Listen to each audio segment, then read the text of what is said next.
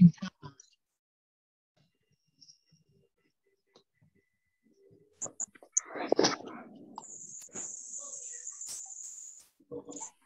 so I think we have a good number. We are about 26% here. So I think we could start now. So good evening, everybody. Good evening. I want to say good evening to every one of us here on this call. I hope we're all good. I hope we had an amazing day. So I would love to hear our voices. How are we doing? Just unmute and just say how you are. I just want to hear our voices.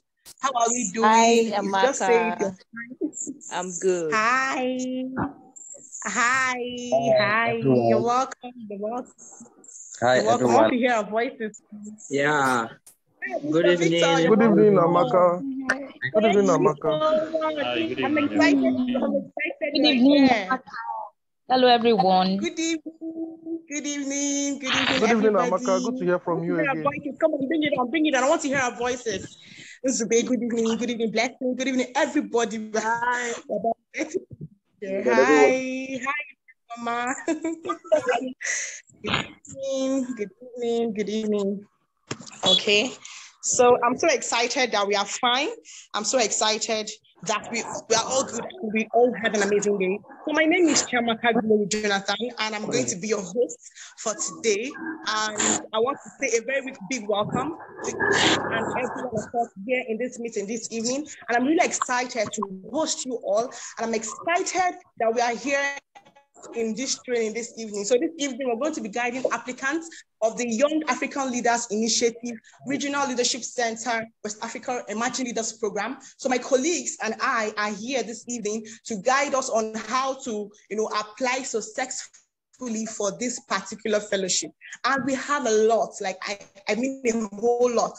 We have a lot in stock for us this evening. And I want us to, stay put this evening because we have a lot to stock for us. So please, if your mic is unmuted, please can you mute yourself?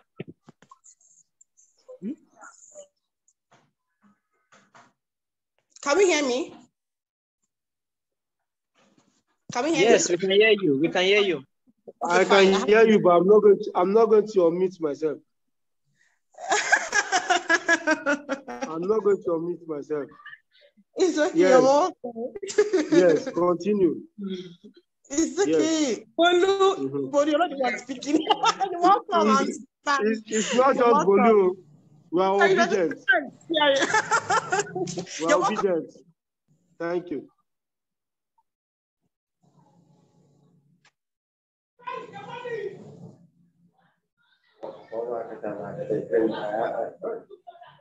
You're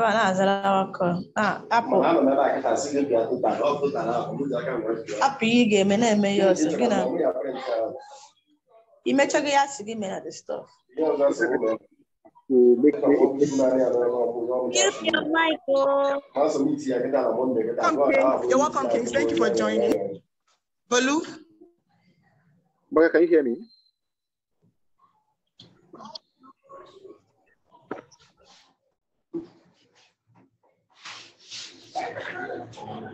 Bolu mic is muted. Amaka. Hello. Can you guys hear me? Network, I left and I'm back. Can you hear me? Yes, Amaka, because you're using a premium version, you can mute everybody. You can mute everybody. Just check your setting. Okay.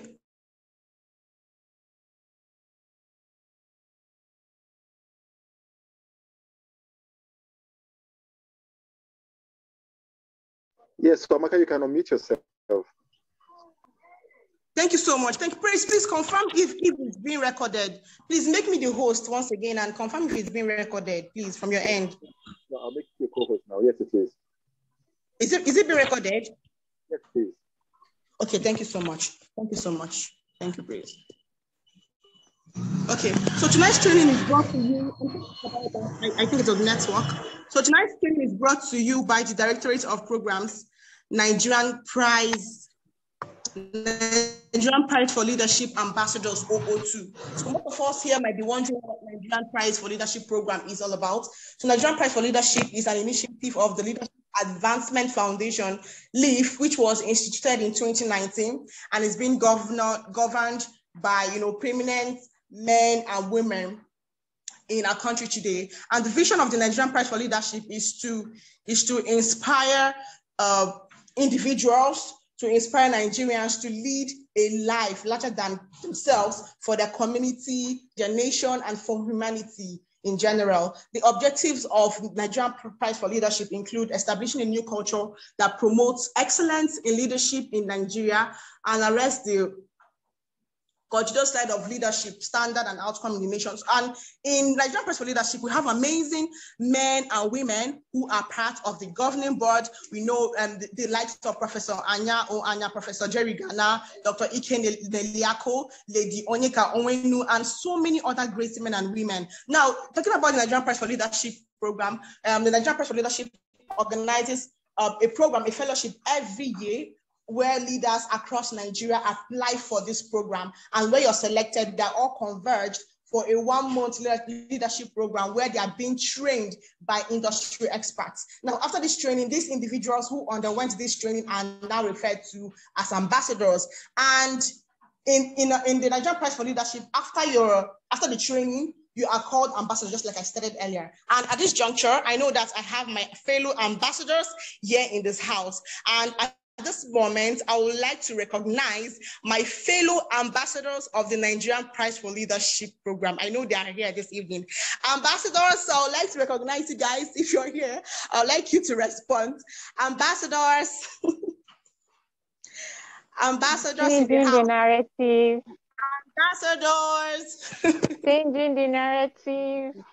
You're welcome, Ruth. You're welcome, Ruth. You're welcome, Praise. You're welcome, everybody here in the house. So in tonight's training, we're going to be guiding applicants in the ongoing YALI RLC West Africa Emerging Leaders Program this evening. I'm so happy that we're all here this evening because if you're a YALI RLC fellow, there's so many opportunities that await you out there. There's so many benefits of being a YALI RLC fellow. And if you're part of this fellowship, it's going to give you the opportunity to learn from industry experts from Ghana and from other African countries. You'll be able to network with other African leaders. It will improve your knowledge. You'll be able to collaborate with other persons. Like the knowledge you're going to acquire from this fellowship is second to none. The experience is a memorable one and it's mind-blowing. I must confess, it's a wonderful experience because I'm talking from my own experience as a YALI RLC fellow. This fellowship is going to open greater doors and greater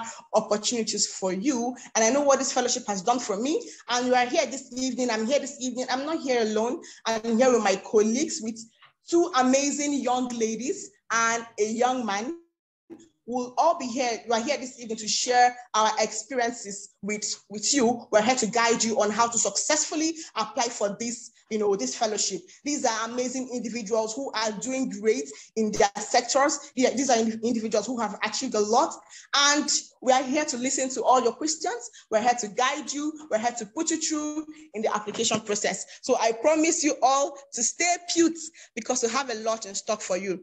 So before we go into the application, questions proper, I would like to, talk to us briefly about YALI. Some persons don't really know what YALI is all about, especially over the weeks. A lot of persons have been chatting me up, asking me different questions about YALI. And I observed that some persons are actually confused. Yeah, because we have the YALI RLC, we have the MWF, which is the Mandela Washington Fellowship, and we have the YALI network. So sometimes people get to, misplace these 3 and they are confused about it. So I'm going to be, talking to us about YALI, what it's all about, and then we go into the application questions. So Young African Leaders Initiative was launched by United States former President Barack Obama as a signature effort to invest in the next generation of African leaders. Now, the YALI, talking about YALI has, 3 categories. We have the Mandela Washington Fellowship, where you get to, travel to the United States and you're being sent across to different universities to learn to learn under great leaders and experts, people who are experts in their various fields. We have the Young African Leaders Initiative, the Regional Leadership Center West Africa, that's the RLC, where you're being sent to Ghana. We actually have the YALI RLC West Africa, we have East Africa, we have South Africa. It depends on where your country is. So since we're in the western part of Africa, the YALI program that is for us is the YALI RLC West Africa, where you're being sent to Ghana to learn from industry experts and learn from great men and women there in Ghana. And this YALI RLC, it actually has the online cohort and the on-site cohort. So this current cohort is the on-site cohort where you get to travel to Ghana and all expenses will be paid. They'll pay for your trip, going, coming back, your accommodation, everything will be paid for. So you just have to, be successful in your application, and you have to remember to have your international passport, because it's very important for you to, scale through in this application. Then we also have the online, the online cohort. So we have both on-site and we have online cohort. So now the YALI RLC West Africa is seeks to empower young men and women between the ages of 18 to 35. So you must be within this age range, 18 to 35, and you must be from Togo, Cameroon, Nigeria, Ivory Coast, the Gambia, Burkina Faso, Liberia, and Sierra Leone. This is not a small fellowship. Like, you need to put your best foot forward, because you have people, you're competing with people from different African countries. So you need to put in the best in your application. You need to put in the very best. You need to, learn the art of storytelling. You need to, you need to learn the art of, storytelling to be able to, scale through in your application. Okay, so can we hear me? Can we hear me? I hope I'm not talking to myself. Yeah, we can hear you. Can we all hear me? Yes, we can. Okay, so just like I stated earlier, a lot of us, okay, all right, okay. So let me just, go ahead. So I was saying that this application, you need to put your best foot forward, because you are competing with people from different African countries. So you need to put in the best application. And apart from applying, after applying, you still get to a stage where you will get to, you get to be interviewed before the final selection process. So you need to know how to, tell this story to be enticing and for you to get selected. Okay. Okay, so before I go ahead to introduce our speakers, I want to introduce them. Then I will share something with us before we can go into the questions. So just like I said, you need to be very prepared. Bring all your experiences, and you also need to have a proven track record to be able to scale through in this application. So these are the things. I think I'm going to stop here for now, so I'll be able to introduce our speakers. Then I'll share a little, should I say like a secret, or my secrets, or how I successfully applied for fellowships before we can now go into the questions. So here this evening, we have two amazing young women and an amazing young man who are our speakers this evening, who will be joining me. They are my colleagues. They are my fellow YALI RLC, alumni or alumnus. So I'll be starting with Marvin. I'll have to read out Marvin's profile before we could go ahead. So Marvin Eckhart is an extraordinary pharmacist by profession.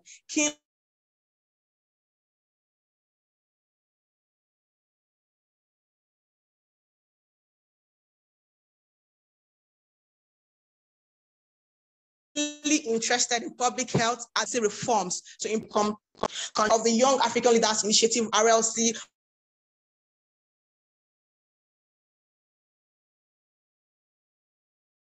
West Africa, Ghana, cohort 5th coordinator of it, and is interning at the University of Uyo Teaching Hospital. Marvin's work is to combat non-communicable diseases like cancer, diabetes, dementia, hypertension, and communicable diseases like hepatitis, flu, HIV, and AIDS through numerous projects that cannot go unmentioned. And her story isn't really the past, as she has a academic, career, business, and life journey. Her enthusiasm for knowledge and leading initiatives has earned her over 70 certifications. Wow, that's amazing. So Marvin here in our midst has over 70 certifications, including across diverse aspects of health, leadership, advocacy, education, human capital development, entrepreneurship, and gender equality, as well as membership in several international organizations. She describes herself as a Famadian, entrepreneur, skilled at using the media and humor to pass the message of good health and well-being in the most informative, educating, yet entertaining manner. When she's not teaching young people about leadership, entrepreneurship, academic excellence, and public service at Innovation Hub, okay, she's making all kinds of Ankara and clothes crafts and teaching people at Versus World, where she also sells all kinds of corporate dresses, bags, shoes, accessories. If she's not doing this, she's doing health, beauty, lifestyle, consultancy at Marvel's World with her Oriflame products and cosmetics. Wow, Marvelyn. Your profile is amazing. You're welcome. You're welcome, Marvelyn. You're welcome, Marvelyn. Thank you so much. So let me... You're welcome. You're welcome, Marvelyn. So let me go ahead to read Fumi's profile. Let me go ahead to read Fumi's profile. So Olufumi Olowashun is a communications manager, TV presenter, and development professional with over 7 years experience in the non-profit sector. Fumi has led teams of people from diverse backgrounds and countries to carry out humanitarian activities in line with the SDGs. Fumi has experience in donor relations management and fundraising, having engaged stakeholders to donate to various non-profit activities that benefit low-income families. Olufumi Olawoshun is passionate about youth development and mentorship. Olufumi Olawoshun is currently the coordinator of YALI Network, Lagos State. Wow. And the deputy coordinator, YALI RLC Nigeria Alumni, Southwest Region. She has received education from University of Lagos, Oxford University, and Lagos Business School. Fumi, you're welcome. You're welcome, Fumi. You're welcome, Fumi. Okay, go ahead to read George's profile. Onyedika George holds a bachelor's degree in biochemistry from Anambra State University, Uli. George has over 4 years of experience in business development and management. Currently, he is a managing partner at Sandworks Limited, an indigenous dredging company with operations in Ogun and Lagos State, where he's responsible but not limited to guiding the company's strategic direction, managing the day-to-day activity, as well as reviewing business operations and setting strategies for long-term goals. George is an alumnus of the Young African Leaders Initiative, RLC West Africa, and also an alumnus of the Africa Leadership Institute Business Development Fellowship, ALI. George is passionate about community service and volunteering. He has been a volunteer with the Rotary Club of Mpo since 2016. Wow, that's amazing. That should be about 6 years in volunteering. Amazing. Where he has served in diverse capacities, such as the Community Service Director through this office. He has also collaborated with community leaders to create initiatives driven by his commitment to continually develop himself, inspire a change in the hearts of people, and constantly seek ways to contribute to his community. You're welcome, George.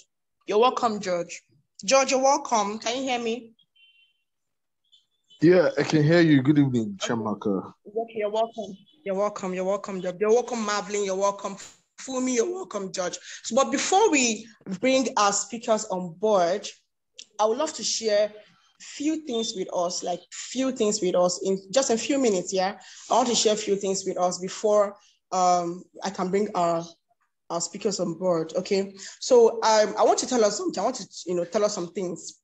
So before you start any fellowship application, let's say you see a link or you see an application online. Okay, so there's some basic things you need to do before you start that particular application. Sometimes I used to be amazed and I used to be marveled when I share links with some of my friends to apply, because I constantly share links on my WhatsApp status. I do that, and I share links amongst my friends. So sometimes I do get marveled when, let's say, I share links today. If you're not muted, please mute yourself. Is this? Okay.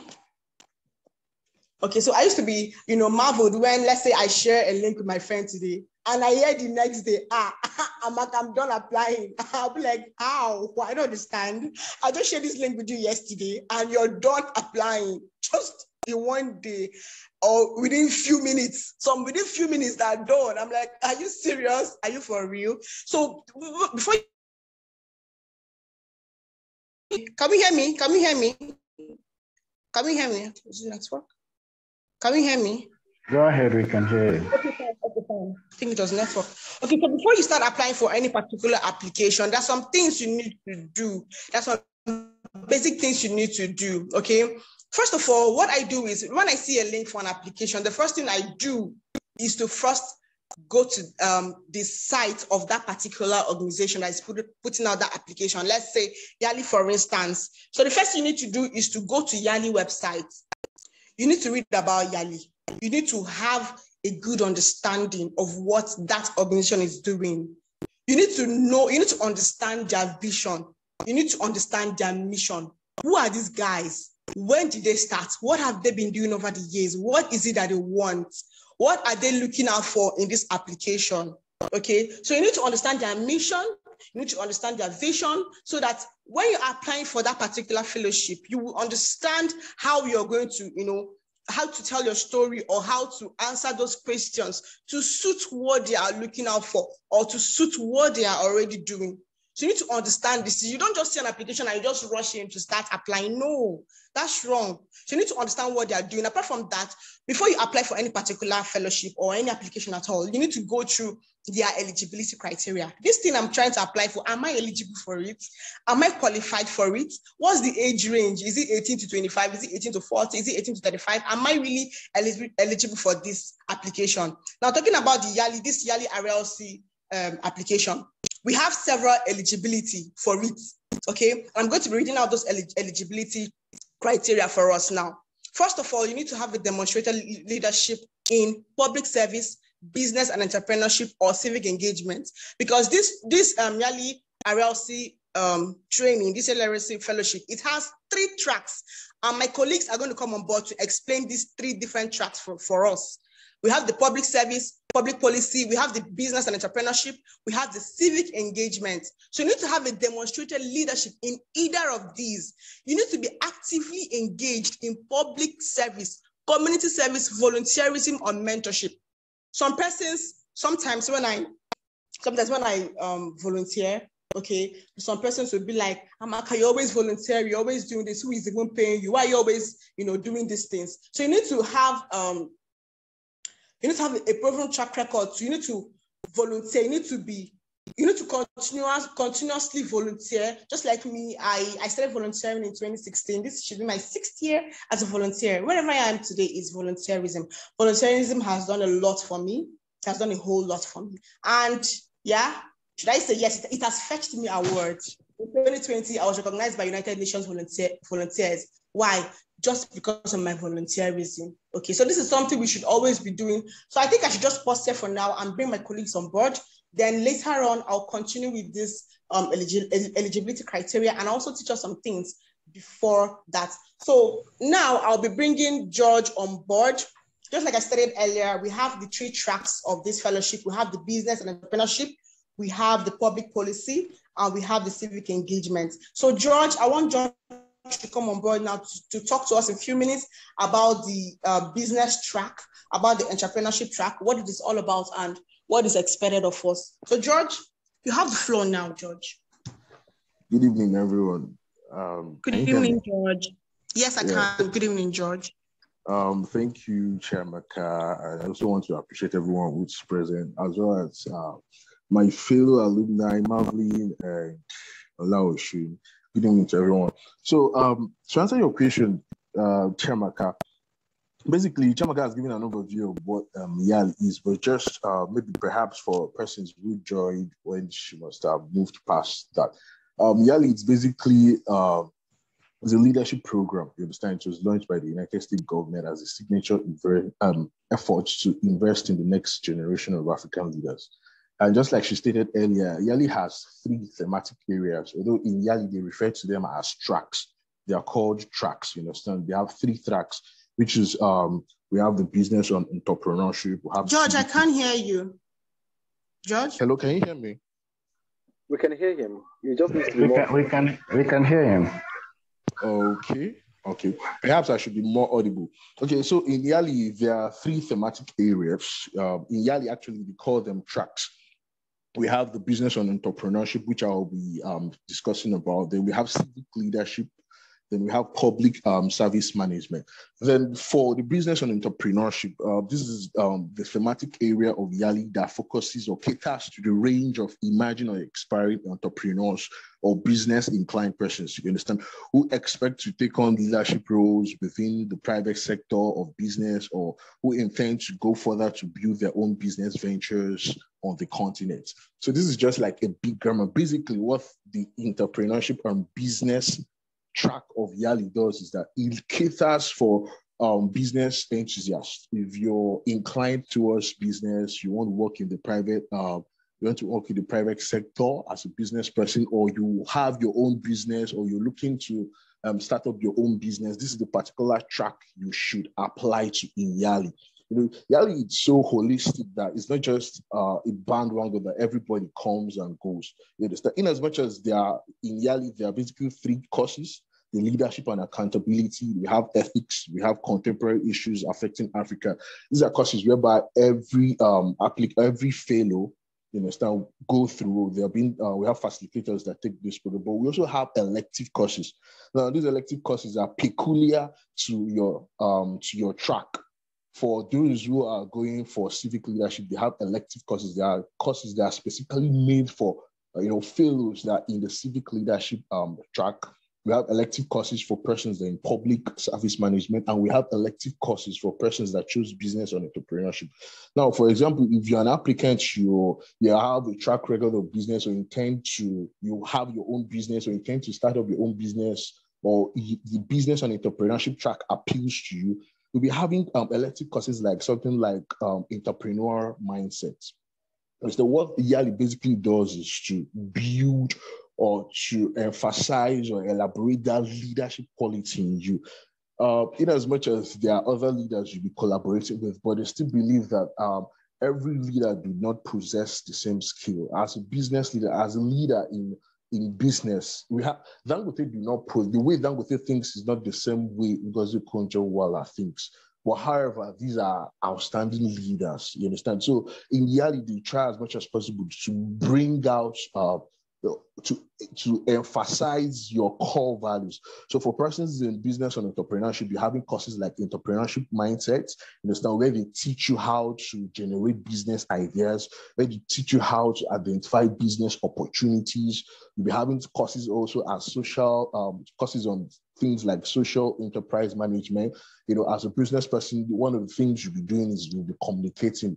You communicate with your clients, you communicate with customers, you have to write letters, you have to write reports, you have to write memos, you have to send emails. And each and every one of these have techniques. You understand? The way you communicate as a business person is not the way you communicate if you're in the civic leadership space or if you're a public service personnel. You understand? So these are the things they try to teach you in business management. What are the skills? They try to hone that business development skills for persons that will be choosing business management. So for want of time, in summary, the business and entrepreneurship track in YALI caters to, if you're someone that business and entrepreneurship inclined, you have a penchant for business or starting up your own business, or you would like to work in the private sector.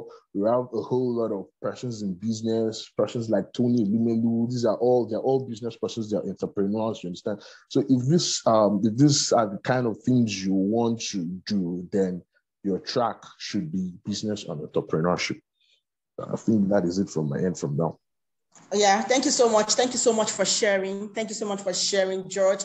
Yeah, so George, did justice to that particular track. So we heard from George. George has, taken out time to explain to us what it takes to, choose the business and entrepreneurship track, because you're going to be asked this in your application, and you need to understand these tracks before you choose the particular one you want to go into. For I do my own self, my own time, I chose the business and entrepreneurship track because I'm an entrepreneur. So now I'll bring in Fumi on board to talk about the public policy track.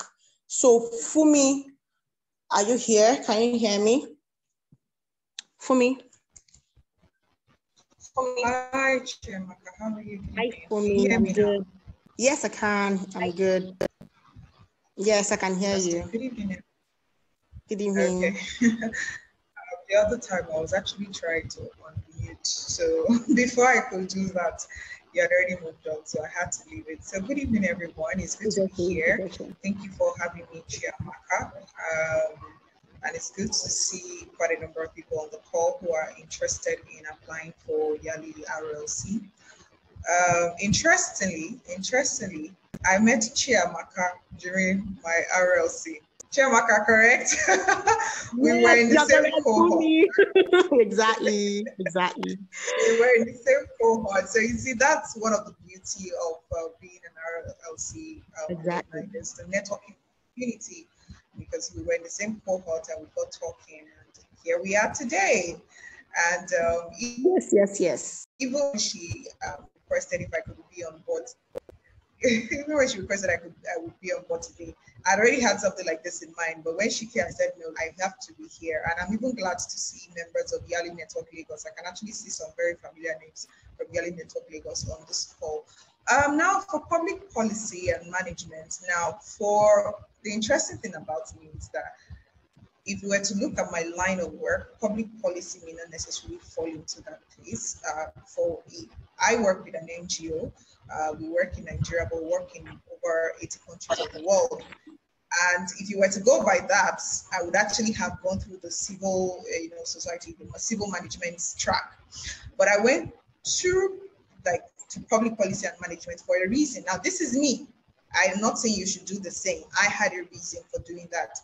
And for this track is really for people who are interested in working in maybe any level of government. I mean, you hear the word public policy, meaning people who are interested in making policies and working in positions that actually handle public matters. So that's what it is. So it's for people who are interested in working in maybe any level of government, or maybe you want to work in certain kind of organizations or international, maybe like the UN, for example. I mean, you heard Chiamaka say she was awarded in the UNV, that's volunteers, one of them. So such public organizations that focus on people, that focus on how to, for the greater good, so to say, of society.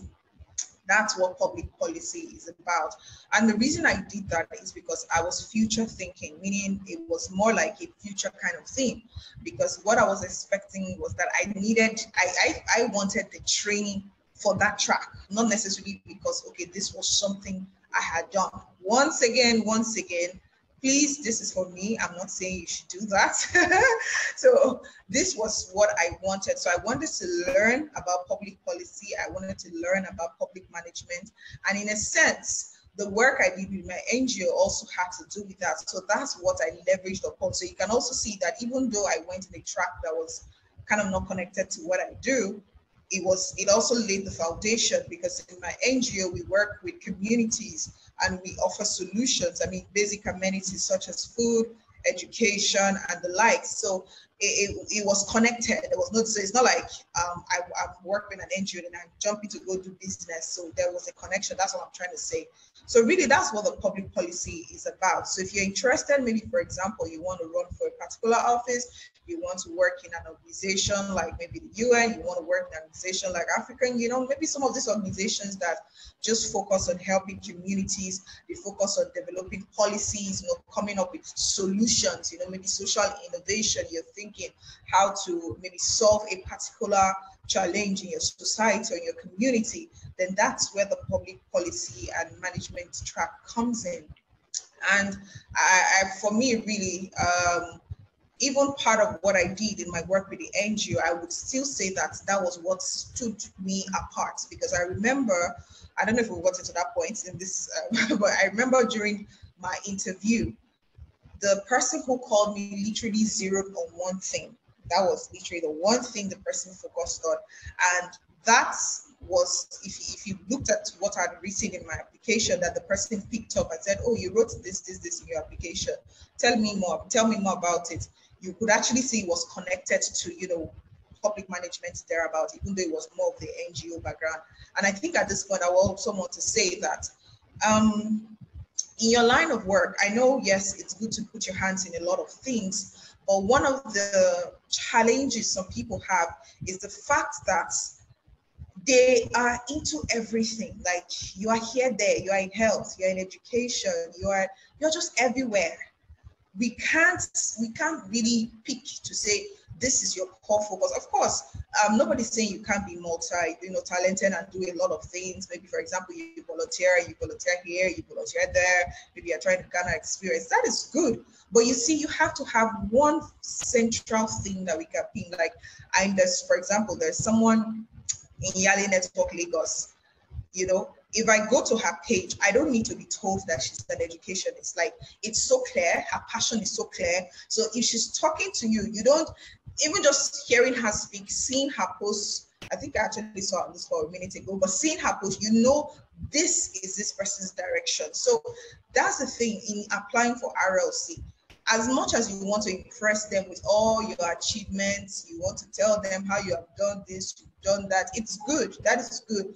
But you must be able to bring it out into one, meaning all of those different things you have done, you need to bring it back into one clear direction. My own direction was the fact that I wanted to be involved in public management, as in terms of policy making, in terms of politics. That's my direction. That is where I'm headed to. So all I'm doing in my NGO work currently is all geared towards that. So I was able to tie everything I had done in the past to focus on that. So even as a communications manager, as a TV, all of that is for one goal. Because you can't be someone who is a public officer and you are not able to communicate with your people. You are not able to, share clearly the ideas you have, the goals you have. So for me, that's really what I would say. The first thing, like I said, whatever track you want to pick up from, you have to have clear evidence that this is something that you have done, or something you have done in the past is connected to this, not just jump out of the blue, because that's what stands you apart. And also you have to have clear examples. That's why I always try to tell people, even in volunteering, it's good to volunteer, but volunteer with a goal in mind. Else you're just going to be spending energy. There are a lot of people like that. You go here, go there, but at the end, you're not able to bring out something solid to say that, okay, at the end of this 1 year of volunteering, this is who I have become. This is what I have gained. This is the line I have entered now. So that's the mistake a lot of people make. And they try to jam all of this, many things, into the application.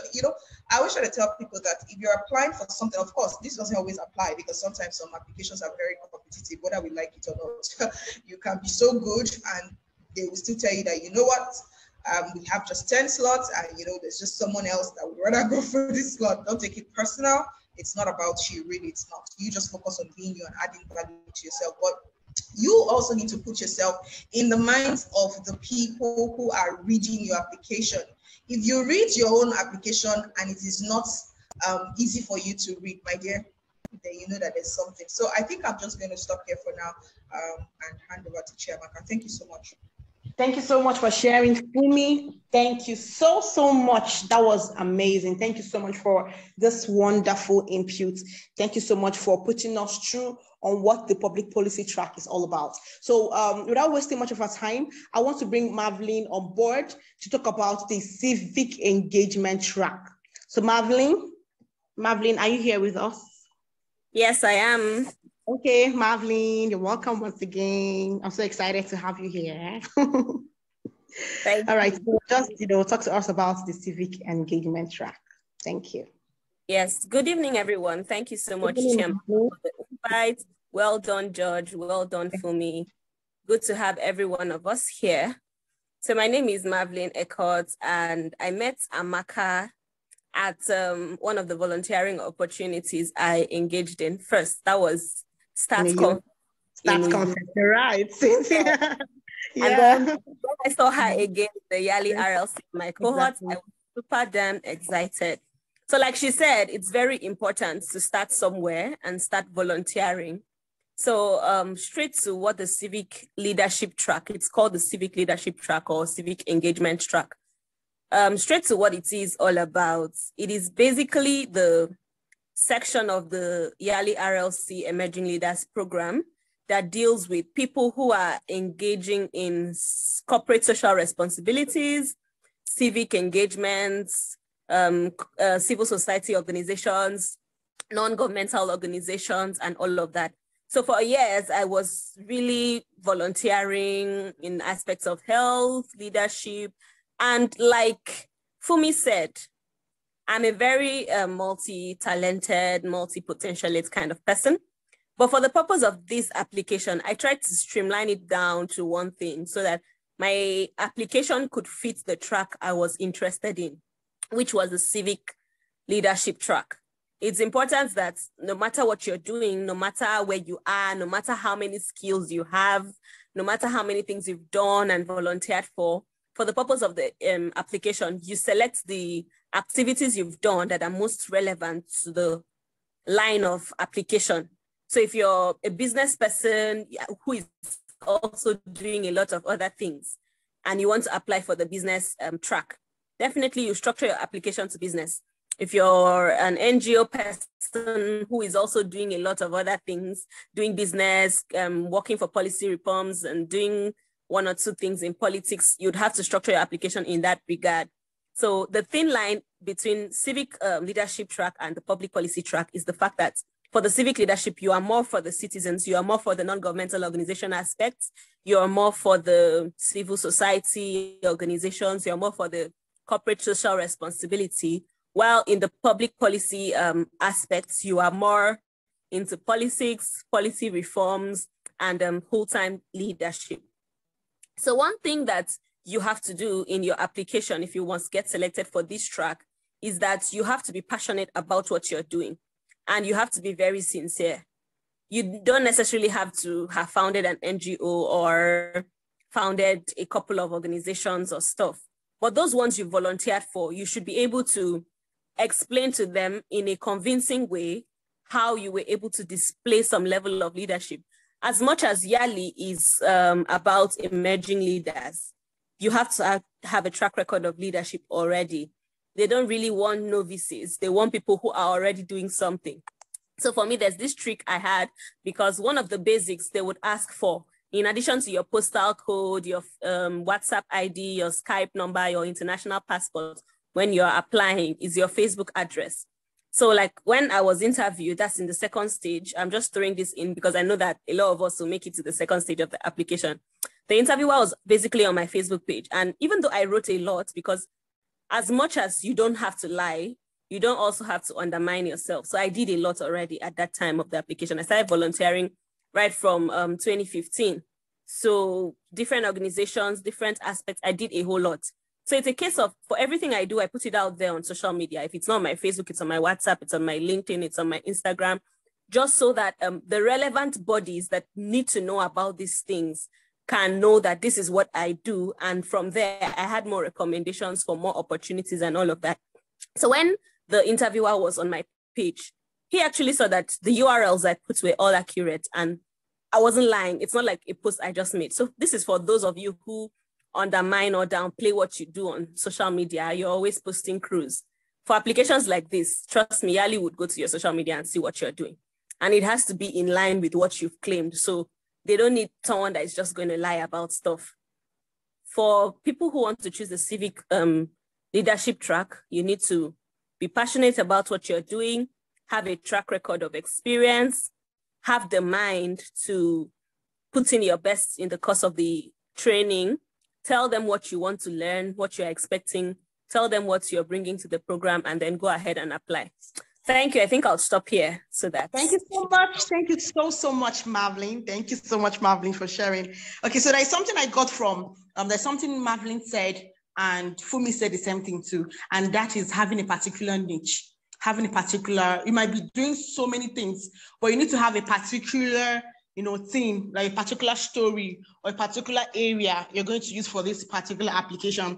Just like me, I volunteer a lot and I actually work in the nonprofit space. Okay, so looking at all the work I've been doing, you would actually you might actually think I would have gone for the civic engagement, but funny enough, that wasn't my track. I actually went for the business and entrepreneurship because that was the track I wanted to use in my application, and that's what I wanted to do because I'm also an entrepreneur. So you don't need to tell stories about everything you're doing. Just tell a particular story. Just follow one particular track. So that was, I just remembered this because for me and Marvelyn said that. Then I want to say something very important again from what Marvelyn just said. Talking about Facebook, okay? Most of us here know me on Facebook and they know me on LinkedIn and all of that, my social media handles. One thing I've done over the years is I am very, very intentional about my Facebook. My Facebook name is Chiamaka Jonathan. I'm very, very intentional about my Facebook. Why? Because of stuff like this, because of opportunities like this, but people don't know. People don't know that putting these things out there, they open doors and opportunities for you. I can remember during our application for YALI RLC, we were asked to put in our Facebook links. We were asked to put in our LinkedIn, all our social media platforms. We put it there. Now, if you check my Facebook page and you check over the years, you'll see all the things I've been doing. Sometimes people chat me up, Amaka, why are you always, I get this all the time. Yes, I do. People chat me up every time. Amaka, why are you always putting all these things out there? You're always telling us what you're doing. You're always doing this. You're always doing that. Sometimes I just smile. I don't even give them any answer. I smile. I'm like, yeah, I need to put them out there because these things, they pave way, they open more opportunities for me. So I'm very intentional about my social media platforms because I know that there are so many applications that I've done. They'll tell you, put your Facebook link because definitely they're going to go there and they're going to see what you've done. Just like Marvelyn said, these guys are looking for people that have been doing things. You must have a demonstrated, experience in leadership. You must have been doing amazing things already before you apply for this program. That is why it's called leadership program. So whenever I would encourage all of us, whenever you're doing things, no matter how little, let's say you did a training, you impacted 10%, you impacted 15%, put it out there. And again, whenever you're putting out these stuff, put numbers. Numbers, the numbers are very important in application. If you train 10%, say I trained 10%. Don't lie, please don't lie. If you trained 100, say I trained 100%. Even as you're making this post out there, just put it out there so that even when they're checking maybe they're running a background check on you and they're checking your previous post, they'll say, this girl has already done this. She's already, just like me, over the years, I've trained 2,000 women on my skill, on my fascinator, on my hat-making skill, because I said I'm an entrepreneur. I own a fashion brand where I produce beaded jewelries and fascinators. That's hats. So what I do every year, I make out time to train people for free. Okay, I train people for free. So whenever you're doing those things, you take pictures, beautiful pictures, you put the numbers. I trained 20 women in my community because I decided to give back to my community because someone like me, I'm very passionate about community service. I love giving back to my community. I'm always volunteering. It makes me happy. Whenever I'm in the community, doing community work, there is this sense of purpose and fulfillment I get. So that is what I do. So I will also encourage us all, always learn to put out stuff out there on social media. So before we go into the questions, we'll be going into the questions now. That's the essay part, because those questions are kind of critical. There is a way, there's a method of answering those questions. But before I go in there, I would like to share, some things with us. I was talking to us earlier on about the eligibility. If you're not muted, please mute yourself. I was talking about the eligibility of YALI RLC. I was reading them out for us before George came on board. So I'll just read them out again. Before you apply for this fellowship, you need to have a demonstrated leadership in public service, business and entrepreneurship, or civic engagement. You need to be very active in public or community service, volunteerism, or mentorship. You see, the importance of volunteering cannot be overemphasized, okay? If you're not a volunteer, you can just start. It's not late, okay? You need to have a strong social and communication skills. Can we hear me? I'm not talking to myself. Can we hear me? Yes, we can. We can. Okay, fine. So you need to have an energetic and positive attitude. You need to have a demonstrated knowledge, interest, and professional experience in the track or in the sector you selected. You need to have a commitment to apply leadership skills and training to benefit your country or community after the program. Some persons, when they go for all these fellowships, all these trainings, they just come back, they don't do anything. You need to, have this ability to impact, train the younger generation, train people in your community, impact the knowledge you've gained from this fellowship, teach people around you, okay? So these are the eligibility for this particular fellowship. For those that join in later, I said something else. Before you start any application, make sure you read about that organization very well. You need to learn about their mission. You need to learn about their vision. You need to know what they do so that your answers will be tailored to their mission, to be tailored to what they already do. Okay, so this is going to help you to scale through your applications. Normally, whenever I say applications, I take my time to read about that. I might spend 3 days, 4 days reading about them so that I will know how to, answer those particular questions. So another thing I do is I check criteria for selection. It might sound funny, but I do that. Sometimes I just browse what's the criteria for selection for this particular fellowship. And funny enough, I do see, I don't know, but I do see them when I check. So I check for the eligibility, read about their mission, read about their vision, if possible, browse about their criteria for selection. Another thing I do is I go online to search for fellows, previous fellows, okay? Let's say you've heard about YALI RLC, just ask around. Do you know anybody who is a YALI RLC fellow? Check online, you see them, reach out to them, talk to them, please. I want to apply for this fellowship. I don't know how to do it. Please, can you guide me? Please, can you mentor me? Okay, so just go online and search for these people or ask around. There should be somebody or someone who would help you, to guide you so that you'll be able to ace your application. So before we go out to talk about the questions, I want you to teach us something briefly, okay? There is something I want you to teach us. It is called the STAR approach. So before you, let's say you have an application and they ask you questions, maybe questions that are relating to your behavior. And like there's something we call behavioral questions that would, make the interviewer or make the organization to, let's say they're trying to assess your kind of person, they're trying to assess your behavior. So those questions are called behavioral questions. And if you're in a position or if you're in a situation where you are asked this kind of questions, there is a method, there is a process to answer this kind of questions. And I want to talk to us, I want to teach us this evening, there's something we call the STAR approach. You need to learn the art of storytelling in application. You need to tell stories. You don't just go straight to answer questions. You give them a real life example. You need to tell stories. Now, when I say the STAR approach, STAR is an acronym. The S means situation. The T is task. The A is action, and the R is results. Okay, the S is the situation. That's the specific situation, like the scene. What happened? You have to set the scene and give the necessary details of your particular example. What happened in that particular occasion? What was the task? Describe your responsibility in that particular situation. That is what I mean when I'm talking about the task. Now, the action, what did you do? What exactly did you do? You have to explain exactly what steps you took to address that particular situation. And you have to talk about the results of the situation. What now happened at the end? Okay. So you have to, just like I said, you have to talk about the results. So you need to share what outcomes your actions achieved. So now this STAR method gives you a straightforward format you can use to tell a story by laying out by laying out the situation, the task, the action, and the results. And this STAR method is used when you are asked to provide a real life example of how you handled a particular situation. Okay, so this STAR method is going to come to play when you're answering your questions. You see where they talk about, where they will ask you questions on your interpersonal skills, they ask you questions on your administrative skills, leadership skills. So you're meant to tell a story. Okay, so I hope we got this. Are we following?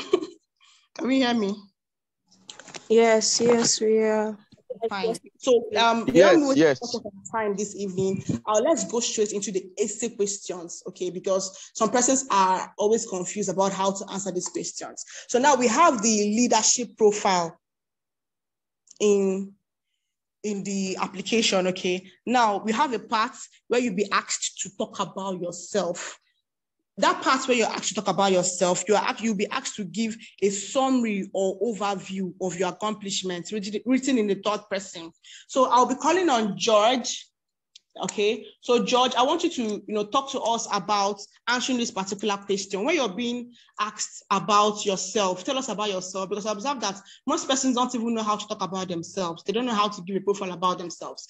So George, if someone is being asked, tell us about yourselves, your accomplishments, written in the third person, how should the person write it? George, you have the floor now. All right, thank you, Chiamaka. I also want to use this opportunity to appreciate Olufumi and Mavli for their contributions. They spoke so well. So, speaking about the leadership profile, this is usually the first question in YALI. Believe in me, this is like YALI's open check to you. They say your leadership profile. There's something I always tell people: you have to be very intentional when answering your leadership profile. First of all, I also like to make emphasis about the eligibility. There's something eligibility or being eligible for a particular application does boost your confidence. You understand? A whole lot of times, some persons see applications just, okay, YALI, they jump on YALI, they apply. You understand? You don't take time to look at the eligibility criteria to see where you fit in, or what are your strengths and all of that. But when you pay attention to all these things, it gives you certain level of confidence when filling out the application. So for the leadership profile, just like I see, this is YALI's open check. You don't have to be modest. I tell people, see, blow your trumpet. There are thousands of people applying. So if an application like YALI, there are thousands of applications. So you don't have to be modest about let's don't be as if it is wrong. If you've done things safe, then you have to be very, very careful also. You have to be very, very, very intentional. Although for me, Marvin said something. The truth is, more often than not, young leaders, one of the things you know that you're a leader is your multi-dimensional prowess. You have this tendency to be able to get a whole lot of things done.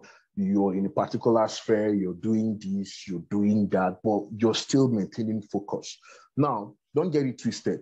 Don't start your leadership profile. You're starting your first paragraph, you're telling your business. Okay, first of all, let me say this. If you're writing a leadership profile in the third person, it has to do with you're making reference. It's as though someone is writing it for you. You don't say, my name is, you understand? I will like to, you don't use I. I is a first person pronoun. You don't use, so let's say, for instance, a leadership profile. You see, I'll start with something like, Onyedika George is a graduate of LASU. He has over 5 years of experience in teaching and research. Then your next paragraph, you don't have to get carried away and say, I will like to know. You said Onyedika George is passionate about volunteerism and community service. Onyedika George in the past years has contributed in his community to doing so. You understand? Like, you're using the third person. You don't personalize it. You don't use I, which is a first person pronoun. You're using third, like you're making reference. You're writing it as though you're making reference. So please pay attention to that, because some of the things that a whole lot of times people say, I wrote a very good application. What happened? It's tiny things like this, you understand, like instructions. If you say write in third person and you're writing in first person, no matter how good your application are, you're already disadvantaged. I don't know if you understand. So now, coming down to the professional, the leadership profile, I want to tell persons, it's about your storytelling. Whether you like it or not, you're not the best. No matter what you've done or whatever it is you have, you're not the best. Then also, no matter how little your experience is, you're not the least qualified. It's about how you do. I've seen a whole lot of persons, particularly YALI. I met a particular young person. I was discussing with him. He said, more that he has applied to YALI for like 4 or 5 times. Like, what's happening? And sincerely, this is someone that's done a lot. It's done a lot. I told him, see, it's not just about what you've done or what you've not done. It's about how you do it. Chiamaka said something about using numbers. I always tell people, qualify and quantify your aces. It gives you an edge. Let's say, for instance, you don't even have much experience as a teacher. or as a businessman, you perhaps worked with a small business, an SME, you understand, or you've just taught your secondary school teacher, or even an NYSC, you're a core member, you've not really had much experience. It's not just about like so much, you know. Someone can easily come and write, I'm a youth core member, I teach chemistry and biology for SS2 students. I have been volunteering with road charts. I've been doing so well. YALI, you understand? Like you're reading, but you also see someone with that kind of with similar experience who is also a teacher. Will now say, okay, I teach. I've over the past 2 years, I've taught over 200 nursery school students on mathematics and English, covering over 700 hours of 7 hours of pedagogical work. I've also volunteered with the Rotary Club of Lagos, and with that, I served in a particular. I've served as the community service director, and I was able to collaborate with leaders to create initiatives like End Polio campaign, sanitation exercises, which we were able to reach out to over 5,000 persons in the community, and has improved the quality of life of people in my environment. Can you see the difference? It's not like you're blowing things out of proportion, but it's the way you say it. The way you say things matters a lot. So your leadership profile, you have to be very deliberate, because that is like your first impression in YALI. You have to be very deliberate. You have to blow. See, I always tell people, see, if you've done things, say it. If you've done things, say it. Then most importantly, quantify these things. Quantify them, saying in such a way that it makes, because just imagine a particular facilitator or a particular reader is going to read, let's say, 100 essays. And he keeps seeing similar boring things, because the attention span is limited. At most, they might spend like maybe 1 minute or so in your application. But you understand, the way you write if your writing is quite different. It goes a lot, you understand, to keep them wanting to read more and more and more. So for now, I think that would be, for want of time, because I believe Chiamaka would want Marvin and Olufumi to contribute. So that's just what I have to say for now. Okay, thank you so much. Thank you so much, George. Okay, so for what George is saying that if you're asked to talk about yourself, you write in the third person. You don't say, okay, let's say my name is Chiamaka Jonathan. You don't say I, you don't use the word I. Just like when I was reading out their profiles, you see that they wrote it in the third person. That's how my profile is. Chiamaka Jonathan is a public health practitioner and the founder of Marquis Concept, a fashion brand which focuses on the production of beaded jewelries and fascinators. She describes herself as someone, she has done this, she has, like you use she, or let's say you've talked about the first paragraph, the second paragraph, you can still say Chiamaka is this, Chiamaka is that. Over the years, for most part of her life, she has been interested in community service, leadership, and she has been, so you're seeing, I use the third person, she, not I know. You use Chiamaka Jonathan, they can say Chiamaka is, they can say she is. So that is what we're trying to say here. Thank you so much for sharing, George. So thank you so much for sharing that. So let's George, you actually did justice to the question. Yeah, you did justice to the question. So let's move over to the next question because of our time. Okay, so now, okay, this one talked about, tell us about yourself. Yeah, we've treated that. So the second one is, let's go straight to the administrative skills. Okay, so now this question is, I have the ability to assert ideas or opinions, knowing what to say and how to say it without damaging a relationship by causing offense. Now, talking about this administrative trait, these questions will help the selection committee to identify leadership traits. Just like we stated earlier, this fellowship is for leaders, people who have been doing amazing things, people who have a proven track record. Now, your responses here are going to distinguish you from the next person. It's going to distinguish you from the other candidates. Just like we stated earlier, this application is very competitive. You have people applying from other countries, so you need to know how to answer these questions. Now, these questions here are to assess your leadership traits? Now, this question is, I have the ability to assert ideas or opinions, knowing what to say, how to say it without damaging a relationship by causing offense. So Marvin, what do you think about this question? The options are somewhat true, occasionally true, not true, very true. What do you think they're trying to find out from you if they're asking, I have the ability to assert ideas, opinions, knowing what to say and how to say it without damaging the relationship of someone, without damaging the relationship by causing offense? So Marvin, you have the floor. Thank you very much, Chiamaka. Good to be back again. So basically, this question, I have the ability to assert ideas or opinions, knowing what to say and how to say it without damaging a relationship by causing offense, is basically to test your communication skills and your emotional intelligence, your ability to communicate with people without hurting them, probably even when you have diverse opinions from what they have. And the truth is, like I said, this YALI application is not for people who are not leaders. They expect that you're already a leader. You've already led groups of people. You have already done something and you have some kind of experience that needs to be improved upon. So what they expect you to say is very true. They don't need you to say not true. That means you are immature. If you say somewhat true, you're not really sure of yourself. If you say seldom true, that means, it's just on very rare occasions. And if you say occasionally true, you're also not being honest to yourself. So what they expect from you is very true. In fact, one of the hacks someone told me about these tricky parts of the administrative skills aspects of the application is that, yes, you cannot say very true to all the questions because you're a human, you're imperfect.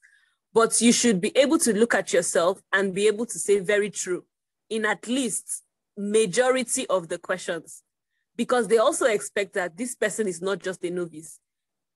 You could be honest and say occasionally true in 1 or 2 questions or 3 maximum. But for majority of the questions, they expect you to say very true, because they're not expecting a novice. They're not expecting someone that is unteachable. They're not expecting someone that cannot lead others, or is not considerate, or cannot communicate, or is not emotionally intelligent. So they expect you to say very true.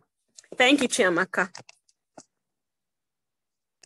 Thank you so much. Thank you so much for sharing, Marvin. Thank you so much for doing justice to that question. So let's go over to the next question. I'll be addressing this question to Fumi. So Fumi, please get ready. So this question is under administrative skills. And the question is, I always make sure we celebrate as a team when we meet milestones.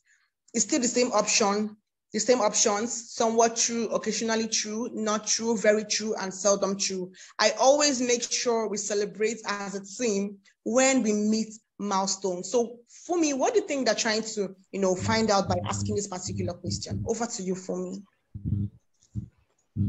Okay, I think to a large extent, Marvin just already answered our question. Now, I sincerely may not be able to tell somebody that this is exactly how you should answer questions. And the funnest part is, you may actually go on the application this year and find out that the questions have changed. So I wouldn't advise necessarily that you just say, oh, this is exactly what is going to come out, this is the format and all of that.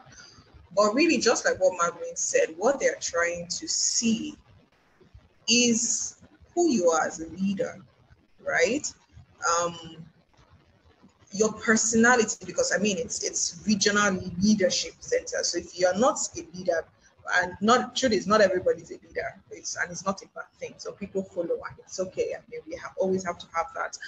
But in a question like this, really, even without being a leader, you have to be the normal thing. Let me use that word. The normal thing is that when there are milestones, even if maybe you were not directly involved, you should be able to celebrate. Do you understand? So you should be able to celebrate your team, because as a leader, you know that if your team members win, you also win as a leader. So it's not necessarily whether you're the one that brought the idea, or whatever it is. As long as you work together, whether it's one person that brought the idea, whether all of you put it, whatever it is, as long as it's a milestone or something worth celebrating, I mean, then it should be celebrated. So I would say that even down to the other parts, all the other questions, the whole administrative section, they just want to see. So essentially what I would say is think like a leader. And that's what I would say to answer that question. So even you, I know some of you volunteer, and in your volunteering, you're not necessarily the leader of the team. And there are also some of you that you have not necessarily had the opportunity to have a set of people that you work, that you lead, that you direct. It doesn't still matter. Leadership is at different levels. I mean, even leading yourself, that is leadership. You think it's easy to lead yourself? It's not. So even leading yourself is a very good example. What are the things that you're able to do? Like the question that was answered, something about offense and all of that. I think that was a question that was answered, if I'm correct. It says a lot about who you are in your relationship with people. So maybe somebody says something to you that on an ordinary day should have offended you, but you are able to take control of yourself. In other words, you're able to lead yourself and respond in such a way that doesn't cause the situation to escalate further and doesn't cause some fires to just burn. Of course, it's not there. Sometimes there's some people that just, they can just be somehow. But one of the traits of being a leader is the ability to see from the other person's perspective and be able to step into the shoes of the other person. So personally, what I would say is that in any of these questions you are going to answer, think as if, I'm going to also say now, let's say think like the boss, but think like the leader, think like the one in front. And think, not just even that, and another thing that can help you is, let's say there was somebody on the other side, how would you want that person to respond to you? So for example, let's say you were working in a team, right? And you guys maybe had a milestone. Would you want the leader of that team to celebrate you or your team, or you would just want it to slide? That would give you the answer on how to answer this. So you can put yourself in that position. Do you understand? So for example, let's say there's a situation with somebody. How would you want it to respond to you? So if you're able to do that, I don't know if this makes sense to somebody listening to me, but really that's what I can say. Put yourself in the position of a leader, even if you have never had to lead anybody. You have never had to tell people, okay, this is what we're going to do, this is how we're going to go about it. If you have been able to do that, fantastic. So you already have scenarios you can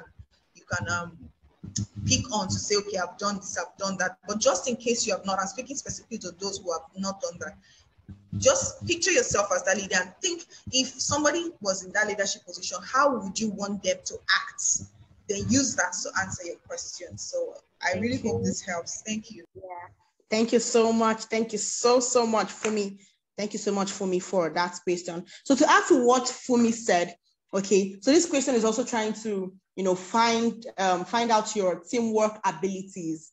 Okay, how well are you able to work together in a team?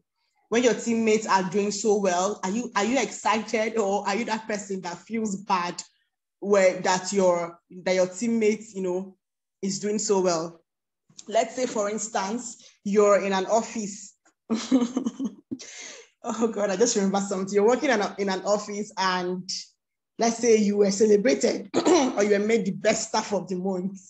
Are you going to be that particular teammate that is going to feel so bad, or you're going to feel so upset that they made that your colleague is the best staff of the month and you're not the best staff of the month? Okay, I'm laughing because I'm actually talking from experience. So are you that kind of team player that is going to feel bad that my colleague was made the best staff of the month and I'm not made the best staff of the month? Or are you going to rejoice with them? So it's trying to know how well you're able to react in a team. So I'm going to ask another question, but I will take that particular one. So this question is, of a truth, I enjoy responding to people's requests and concern. Of a truth, I enjoy responding to people's requests and concern. And the options are somewhat true, occasionally true, not true, very true, and seldom true. So this particular question, remember, it is under the administrative skills. So this particular question is trying to assess your listening skills. How well are you able to listen to people?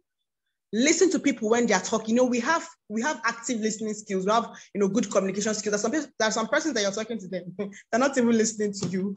You say something, they're not even getting what you're saying. So this particular question is trying to assess your listening skills, your empathy, okay, your emotional intelligence, your interpersonal skills. Do you feel emotions? How do you react? When people tell you things about themselves, do you feel for them, or you're someone that you don't even care about them? You don't even care about what they say or whatever they're telling you. So this particular question, for me, the answer for this question is very true. Do you enjoy listening to? Because as a leader, you're meant to have good communication skills. As a leader, these are some of the skills that leaders possess. They possess good listening skills, they have emotional intelligence, they're empathetic, and they have good interpersonal skills. So for me, the answer to that question is very true. Now let's move over to the next question. Of a truth, writing reports, scheduling, and working with details come easily for me. Of a truth, writing reports, scheduling, and working with details comes easily for me. So George, I'm directing this question to you. What do you think they're trying to find out from asking, this particular question? The same option, more true. Of a truth, writing reports, scheduling, and working with details comes easily for me. What do you think they're trying to find out from this question? George, you have the floor now. All right, thank you, Chiamaka. Basically, for me, this session is trying to assess your administrative skills. Basically, when we talk about administrative skills, it's your process. You understand how you process things, how you work. Because what YALI is trying to do is that you'll be bringing together so many persons from different background, different cultural background, different beliefs and all that. So you want to understand your kind of person. You want to understand how you work. Because when we talk about admin, we're talking about work. You guys be paired in teams. You have team works, you have projects, you work together. So they want to understand your working culture. That is what this section is trying to assess. There's something I always tell people, in as much as there is no right or wrong answer, that's just the truth. Because Olufemi said something, not everybody, or we are not all leaders, in as much as there are no right or wrong answers. But if you're applying for YALI, for these particular questions, they are ideal responses. There are questions, there are answers that are, they are ideal answers.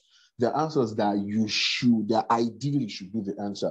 So he said, I enjoy writing reports, I enjoy following up and all that. What they're trying to find out is when they pair you guys up in a team, when you're in a team, are you this kind of person that you're in a team of maybe 4 or 5 persons or 6 persons and you're asked to come up with a project idea and you leave it up to your team members? You're like, people should be writing.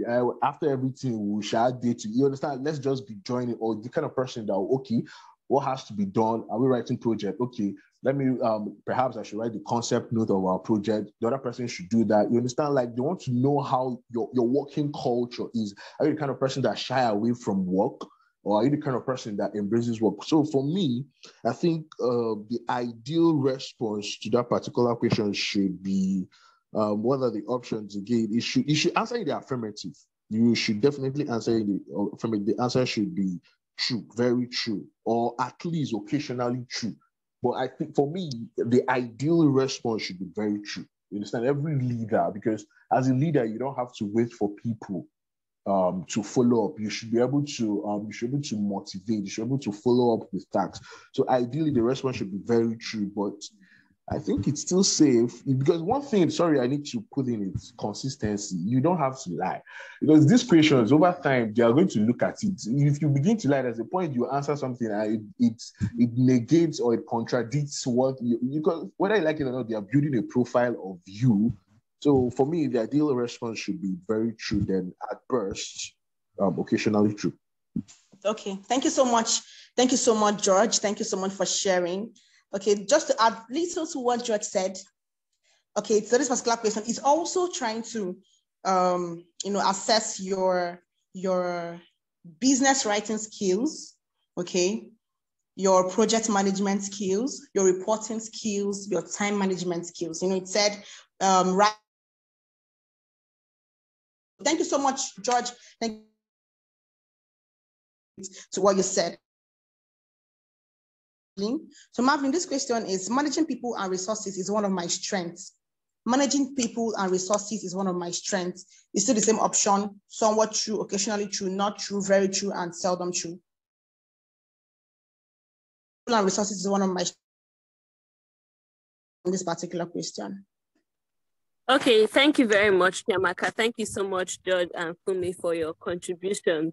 Yes, I'd like to re-emphasize the point George has stated. You don't have to lie. As much as you want to answer the questions in the affirmative and get selected, YALI is keeping record of everything you put in your application.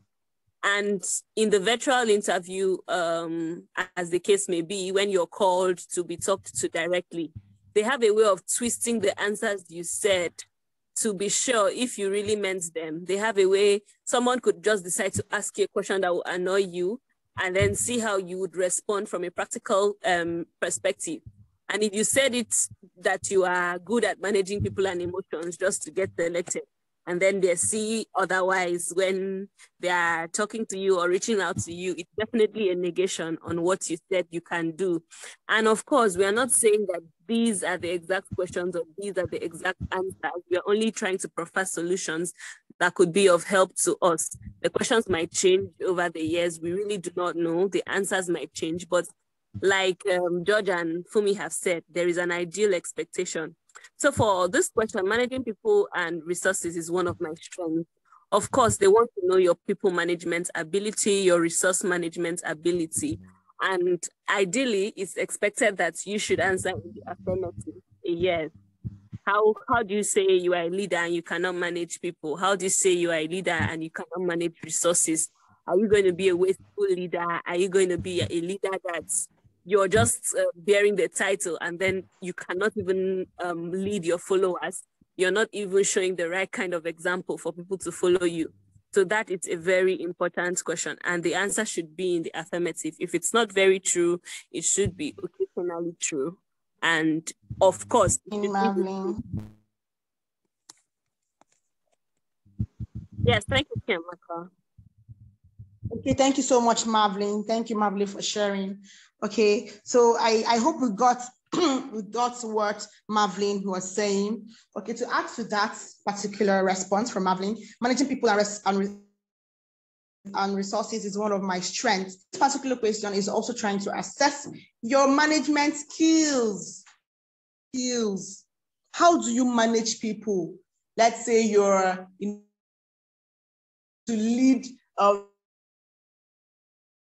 a lot of people. How do you manage them? Are you able to manage these guys?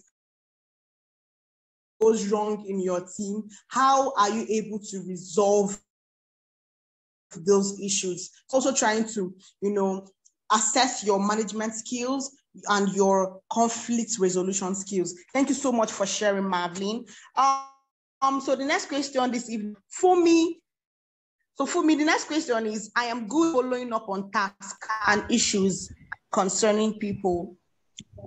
I am good on following up on tasks and issues concerning, find out from this particular. Say that again. Say, I am good what? Okay, I am good at following up on tasks and issues concerning people. I'm good at following up on tasks and issues concerning people. Well, as a leader, that's definitely something you need to leadership so skills.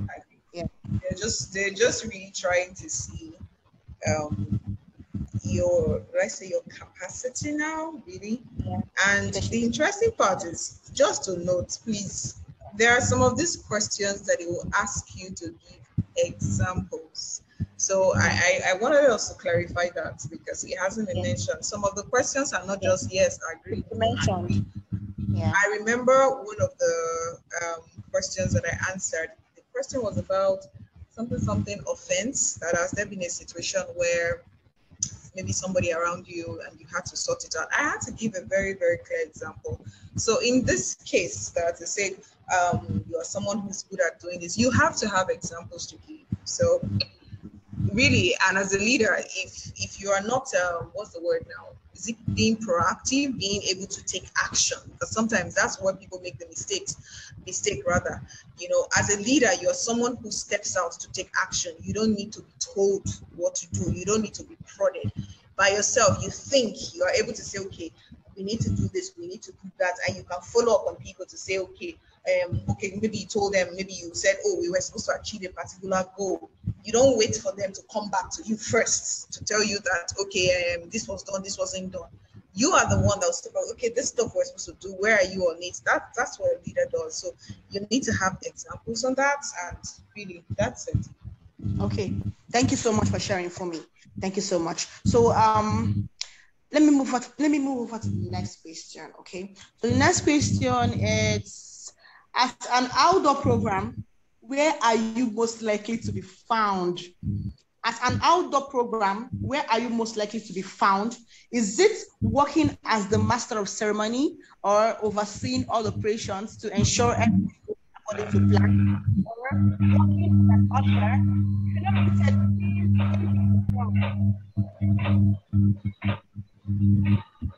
think I have to meet some guys. Please mute yourself. Please mute yourselves.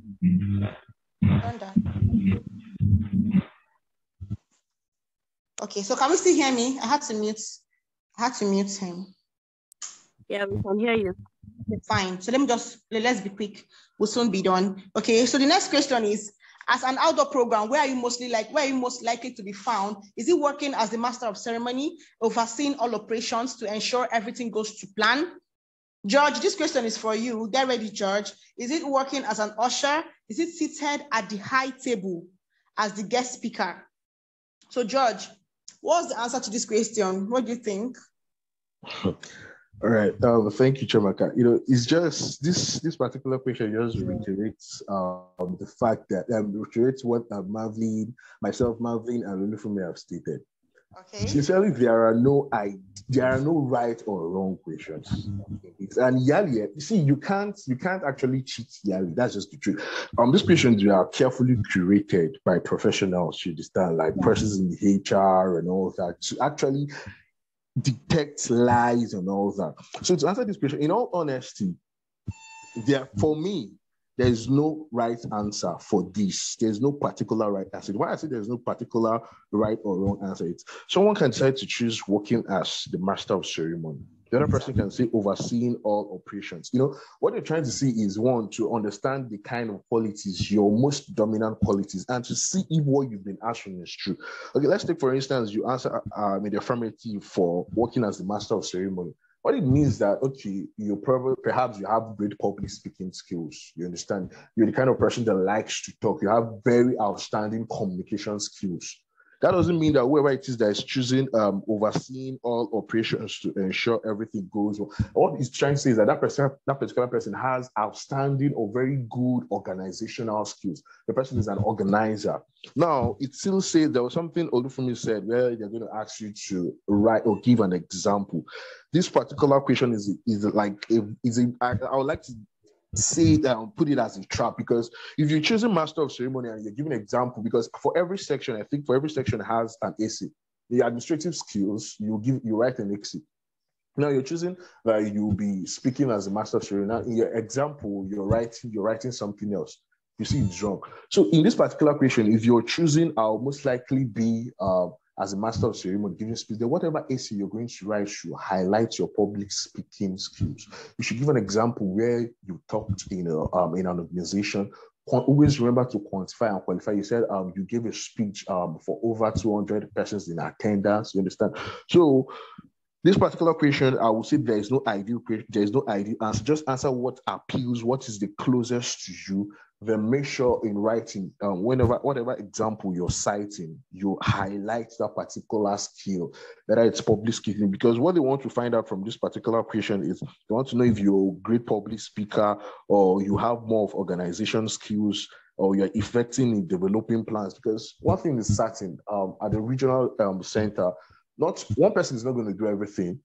In the events, there are people that will have to handle the mic. There are still persons that will have to do the ushering work. There are still persons that are going to organize the processes and all that. But just be true to your responses. Be sincere, be consistent, and that is it.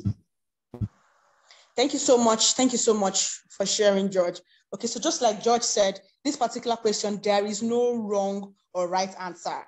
Okay, just like they said, the first option is working as the master of ceremony. So if you're working as the master of ceremony, it shows that you're a good speaker, you're a good public speaker. If you say overseeing all operations to ensure everything goes according to plan, you have good planning skills, good organizational skills. If you say working as an usher, it's still good. Ushers are making sure that everything is put in place in an event. If you still say seated at the high table as the guest speaker, that's still amazing, because for you to be seated there as the guest speaker, that means you're doing so well and you still have good communication skills. So you need to be very sincere. Whenever you're applying for all this, I would advise you not to lie. If it's me, I myself, I love planning a lot. I would definitely choose B, overseeing all operations to ensure everything goes according to plan, because I know that I have strengths there, and I've done a lot, in this area. So, and again, just like Fumi and George said, you'll be told to tell a story, and that's the next question I'm going to ask. So when you're answering this question, be very sincere, and so that when you're telling that story, it's going to be in line with what you chose earlier. So now the next question is, provide an example that will support the choices selected under administrative skills. Now, this is an essay. And again, these essays, they normally have a word limit.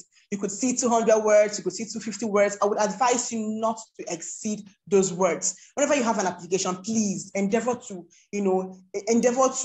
hit to the limit. If they say 200 words, please write 200. If they say 250, please write 250 words. I want you to pay attention to the word limit. So this particular question is an essay. Now this essay, is going to be in line with all these things you said earlier on. So this is where they're going to catch you. If you lie, they will catch you. If you say the truth, they will catch you. So Marvin, I want you to talk about this part. Provide an example that will support the choices selected under administrative skills. Just tell us how to answer this particular question, how the essay can be written. So Marvin, you have the floor. Are you still with us, Marvin? Yes, thank you very much. I think my network got bad at some point. So yes, first and foremost, just like all the speakers have said, Amaka, Fumi, George, be very sensitive about the word limit. If they tell you 100 words, please make it 100 words. If they tell you 200 words, make it 200 words. And then you have to calculate it maybe according to sentences. So maybe you want to do 100 words, 10 sentences of 10 words, or however, and then you count your words before you submit. That's the first part of it. Then the second part is explaining your essay in relation to the answer you have chosen. So for instance, let's say for number 7, for that particular question about the outdoor program and where you're most likely to be found, if you're saying the working as master of ceremony, you should definitely say in your essay a scenario of which you had an event. Please give all the details, quantify it, just as we've been emphasizing. There was an event Marvin hosted, which had about 200 guests in attendance, and ABC, this is what happened.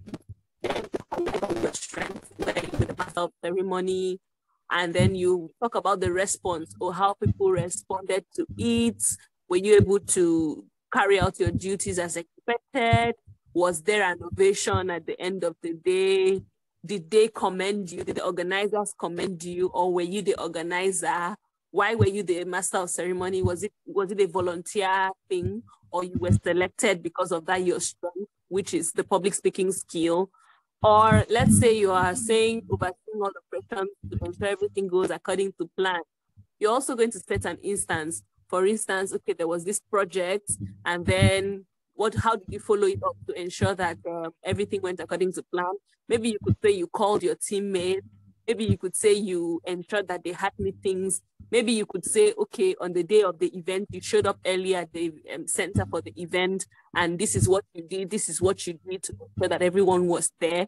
You also talk about, let's say, in an event, because they are also thinking, the YALI people are thinking, they are trying to see how sincere you can be and how good you are in terms of what you're saying you are good in.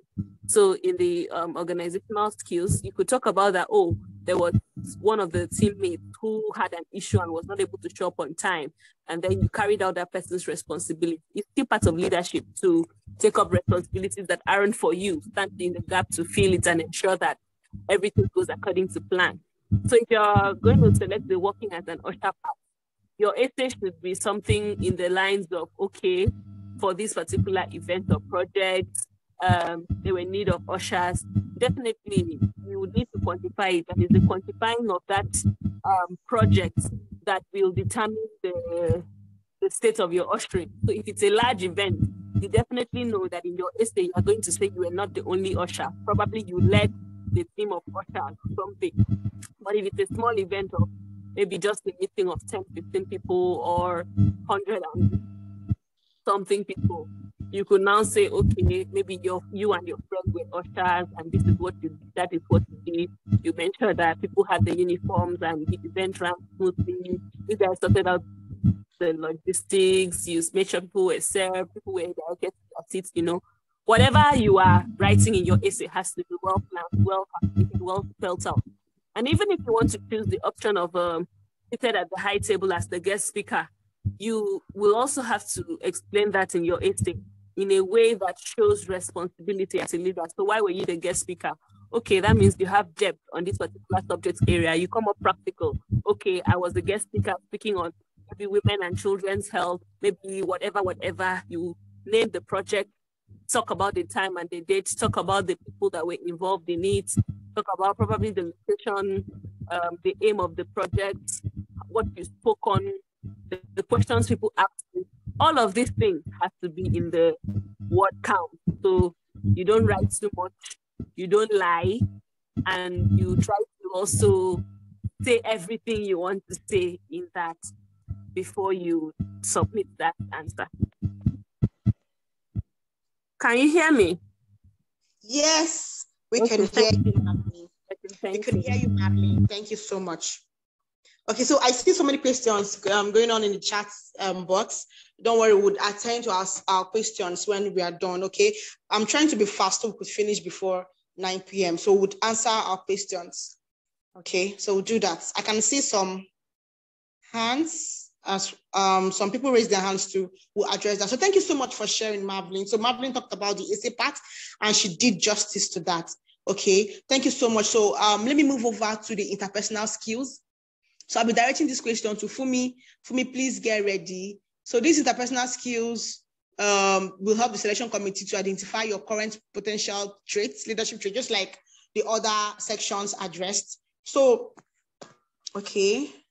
So this particular question is, I am completely at ease when a conversation shifts to the topic of feelings. Fumi, are you here? Like Femi has left. Yes, I am. Oh boy, you know why I'm laughing? Because this reminds me of how these days on social media, people's fuses seem to be very short. Sometimes it's almost as if people cannot bear to hear a different opinion, especially now that we're in political season, elections, you see. So really what this is trying to find out is your tolerance level.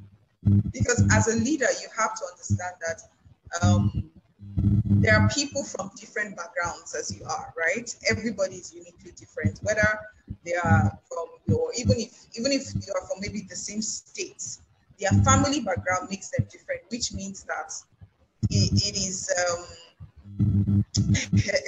means that they are going to think differently. So I think this person just wants to know your tolerance level. And the truth about it is you have to help yourself. And if you're someone that, if somebody says something to you that you think is, you don't agree, of course, nobody's saying that you must agree to everything everybody says. Of course not that. But you must be able as a leader to expand yourself in such a way that you are open to other experiences. You are open to, it's like seeing from the other person's point of view. That's where the word comes from, point of view. So you're trying to put yourself in the other shoes. Okay, I may not agree, but I understand your point and I respect your point. So really that person just wants to know how much you're tolerant of other people and how much you respect respect other people's opinions. So much for me. I also want to ask you the next question. Thank you so much. So this next question is, I often do not know when to lead and when to allow others to lead. For me, I often do not know when to allow others to lead. So the options are occasionally true, very true, seldom true, somewhat true, and strongly not true. So what do you think they're trying to find out from this question? Well, it's a leadership program, so they're really trying to find out if you are able to take initiative, because how do I put this? Not just even taking initiative, more like, because sometimes as a leader, there is that temptation to be bossy. Leadership and being the boss are two different things, right? And you need to be able to what's the word now? Differentiate when that is needed. So for example, there are situations as a leader where you know that you have to take the lead and do something. Do you understand? And there are also circumstances where, for example, maybe as a leader, you have certain strengths and your members, or maybe you have certain weaknesses, and a member of your team or the person you are leading has a particular strength, which kind of, aids your own weakness. You must be humble enough as a leader to understand that, okay, you know what, I don't have strength in this area, but this person that works with me has strength in this particular area, and you can be free enough, be willing enough to let it go, to say, okay, you know what, can you handle this without feeling threatened? That's the word. So for me, if I were to say, if I were to answer this question, personally, this is me speaking for myself, I would actually just say strongly not true, because I always know, I know myself. I know I have a good grasp of who I am as a person. Any other person here may differ, maybe the other speakers may have something they want to say, but for me, if I were to answer this question, I would say strongly not true, meaning that I know when to lead and I know when to allow others to lead without feeling threatened about my role or whatever. Thank you so much for sharing for me. So thank you so much. So let's move. I'll be addressing this next question to George. So George, the question is, when I get irritated by other people's habits, I do not avoid telling them about it.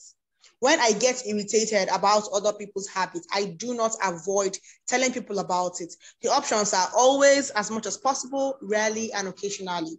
So George, what do you think they're trying to find out, and what do you think is the best answer to this question? George, over to you. All right, thank you, Chiamaka. This is the interpersonal skills section. Basically, when I talk about interpersonal skills, YALI is trying to understand how you relate with people. Just like I mentioned earlier, you'll be in a room with so many persons, you understand, from different cultural backgrounds, different ideas, different belief systems and all that. So they want to understand how you interact with people. Are you the kind of person that will easily pick up fights, or you understand, you always want to be at the forefront? You don't understand that there are other leaders. So for this particular question, it said, when I get irritated by other people's habits, I do not avoid telling them, right? I don't avoid telling them about it. So what they're trying to find out, see, whether you like it or not, as long as there is human interaction, there is bound to be conflict. And actually, conflict is good. Conflict leads to better understanding, you understand? But the emphasis is on conflict resolution. How do you handle conflict?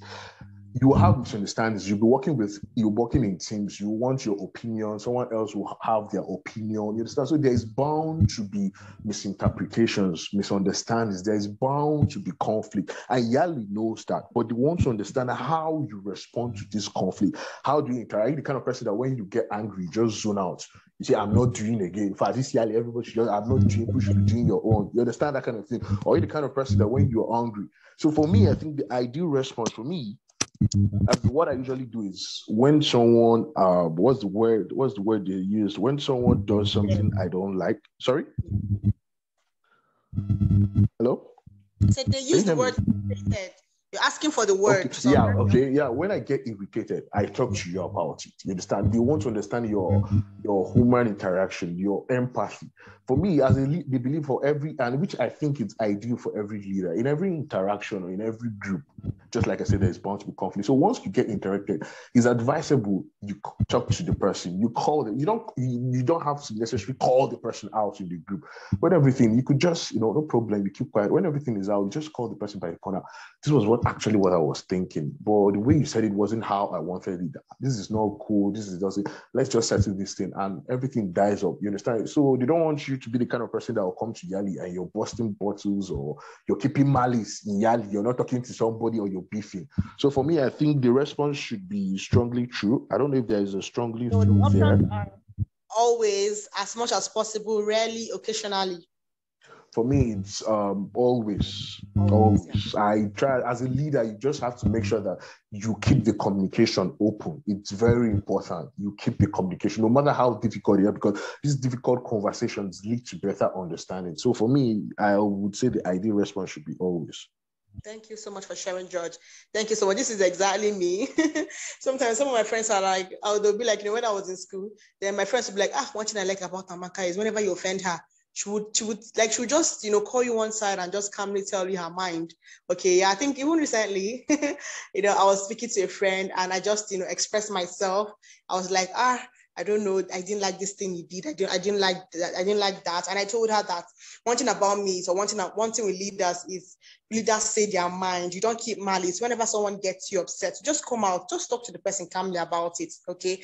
There's no need keeping things in mind or keeping malice. So one thing with me is if someone gets me upset, I talk to you about it. Okay. So because I don't like quarreling or having issues. So that's a trait of a leader. So the next question, I emphasize my own point of view at the expense of others. I emphasize my own point of view at the expense of others. Marvin, what do you think about this question? We're trying to round up. Is Marvin still here with us? Can we hear me? Can you guys hear me? Quickly. I have invited my network. Yes, I'm here. I can hear you. I guess your network is bad. Marvin, can you hear me? Yes, I can hear you. I can hear you. I'm back. My network is kind of bad. Oh, I'm so sorry. Okay. So you asked the question. I emphasize my opinion at the expense of others. Yes. So really, let's mute ourselves so that we don't have the echo. Okay. Let's mute ourselves, please. please. Let me pause for my end. I'll try to round up, guys, so we could ask our questions. Yes, I think it's clear now. So when you say I like to give my opinion, it's fine. As a leader, you should be able to give your opinions. But then there's a clause in that at the expense of others. No, that's not leadership. Leadership doesn't do things to favor the leader at the expense of others. Leadership tends to always put both the followers and the leaders on the followers and the leaders in favor of themselves. Would definitely be in the negative. Because as a leader, you're not supposed to put your opinions first at the expense of others. So you should say no. It's wrong. If you're actually someone that keeps your opinions and ignores the opinions of others or does things just in your favor at the expense of others, you're not a good leader. So definitely that should be in the negative. Thank you so much. So for me, I'll be asking you the next question. The next question is, I feel threatened when someone criticizes me. So what's the answer? The answer is the options are true, false, sometimes. For me, I feel threatened when someone criticizes me. It's very obvious. You feel threatened when someone criticizes you, you're not supposed to be a leader because you'll never definitely please anybody. And sometimes criticism is good because, sometimes in our head, we have this perfect image of ourselves. So I think that question just wants to know how honest you are with yourself, but sometimes people tend to lie to themselves a lot, but you have to be honest enough with yourself. So Personally, to answer that question, which is me as a person, is I mean it's false, because I don't feel threatened at all. In fact, I like to get that criticism, because for me, I don't just see it as an attack on my person. I see it as, okay, something I could look at and see whether it is true. And if it's something that is true, especially maybe if it's something like 2 or 3 or 4 people are saying it, then you know that, okay, this is something I need to work on. So as a leader, you should be somebody that should be open to that. So really, I think that's just about being honest with yourself enough to say, okay, and to answer that question, your answer should be definitely false, but I can't answer that for you. That's me answering that question for myself. Thank you so much, Fumi. So Fumi, I also want to ask one more question, just quickly, in a few minutes. I can interpret the mood of others when I communicate with them. What do you think they're trying to find out? I can interpret the mood of when I communicate. Well, one of the qualities of leadership is empathy, meaning you being able to understand and assess people. You understand? Because sometimes people may not say anything, but I think we call it emotional intelligence. That's the word. So I think maybe that person is trying to assess your emotional intelligence to really be able to see how, as a leader, you are able to understand people and go beyond the outward, what's the word now, facade, and say, okay, this is exactly what it is. Of course, nobody's saying that you should be excellent at it. So maybe in such a case, your answer can be sometimes, because I mean, it's not every time that you'll be able to do that. So it's just really about empathy and emotional intelligence, really. Thank you so much. Thank you so much for sharing for me. So now we're in the last question for tonight for this fellowship. Okay, should I say, is it the last? Okay, no, I think there's one other question that's remaining. Okay, so George, I'll be asking this question. So this is the essay part, because after each section, there'll be an essay for you to explain what you chose, for you to explain the options you chose. So this particular question is, provide an example that will support the choices selected under interpersonal skills. So George, please, can you take us on that? After this question, then the next question will be why you should get selected. That's the motivation, why you should get selected. So that will be our last question for tonight. So George, I just want you to take us on this particular question, how to write the essay on supporting the choices selected under interpersonal skills. Then I'll direct the next question of why you should select, or why you should be selected. I will direct it to Marvelyn. Okay, so George, please, you have the floor now. All right, thank you, Chiamaka. For want of time, I would like to kill 2 birds with 1 stone. I saw a particular question from someone where the person asked about the essay questions. He was asking if, in writing our essay for each of these administrative and interpersonal questions, whether we should factor in the response of each question. The answer is no. So what they're trying to do, just like I mentioned earlier, as well as I think Marvelyn and Olufemi also said so, for each section, for the let's take for instance this interpersonal section, if you notice the kind of questions they've been asking you are questions related with interaction with people. Your interaction. Are you going to get angry if you're discussing with someone? Do you pay attention to their non-behavioral cues, non-verbal communication and all that? So if you're asking your answer, if you're giving your answers, your essays should be cumulatively on the subject matter. For instance, interpersonal skills. If you're writing an essay on your interpersonal skills section, you should give an example of how you've interacted with someone, perhaps how you had a conflict with someone and how you resolved it. You understand? So with that example, now you're able to cover up most of the questions about paying attention, communicating. Let's take, for instance, now interpersonal skills. You might want to give, for me as example, as a business person now, I might want to give an example of perhaps when I did a job for a client and she didn't like it. And she was like, she don't like this stuff. Then I'll be like, okay, I had to employ my communicative and interpersonal skills by asking her what were the things she wanted. Then after enumerating the qualities or the things she were looking to get, I carefully implemented everything she had described. Then I got back to her, then she gave me a feedback and she was excited. Now, this is just me giving a summary. What I'm trying to tell them here is that I didn't get angry, or I didn't take rejection for I didn't negate it. You know, you worked with someone, the person didn't like what you did. I went further to ask, okay, how would you like us to get this thing done? She gave me the feedback. I took the feedback. I worked on the feedback. This is now you explain to them that you have great reasoning skills. You have great listening skills. You pay attention. Then you worked on it. You went back to the person, gave it to the person. The person liked it, and case settled. Now, for your administrative skills, you might want to give an example of where you've worked with people. Administrative skills are basically, you remember the questions they ask are basically your work, how you work with a group of people. So the best bet is always to give an example of how you worked in a team. Your role in that team, don't forget, you have to emphasize your role. So if you're choosing that you have good public skills in those questions, you should have to give an example of in that team, were you the kind of person that was speaking, or you kind of person that was on organizing things, or I don't understand. So for these cases, for each of the section, to break it down, interpersonal skills, you give an example of how you worked with someone. Is there a conflict? How were you able to resolve conflict? How were you able to pay attention to what people were saying? For administrative skills, you give an example of how you worked with a team, your role in that team, and the results people achieved. So that is it. Okay. Thank you so much, George. Thank you so much. Can you hear me, George?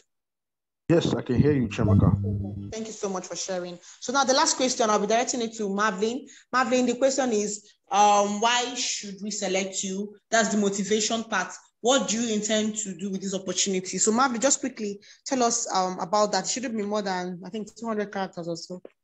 Yeah. Yes, thank you so much, Chiamaka. So for this is very important. Not more than 200 characters. All you need to do is words.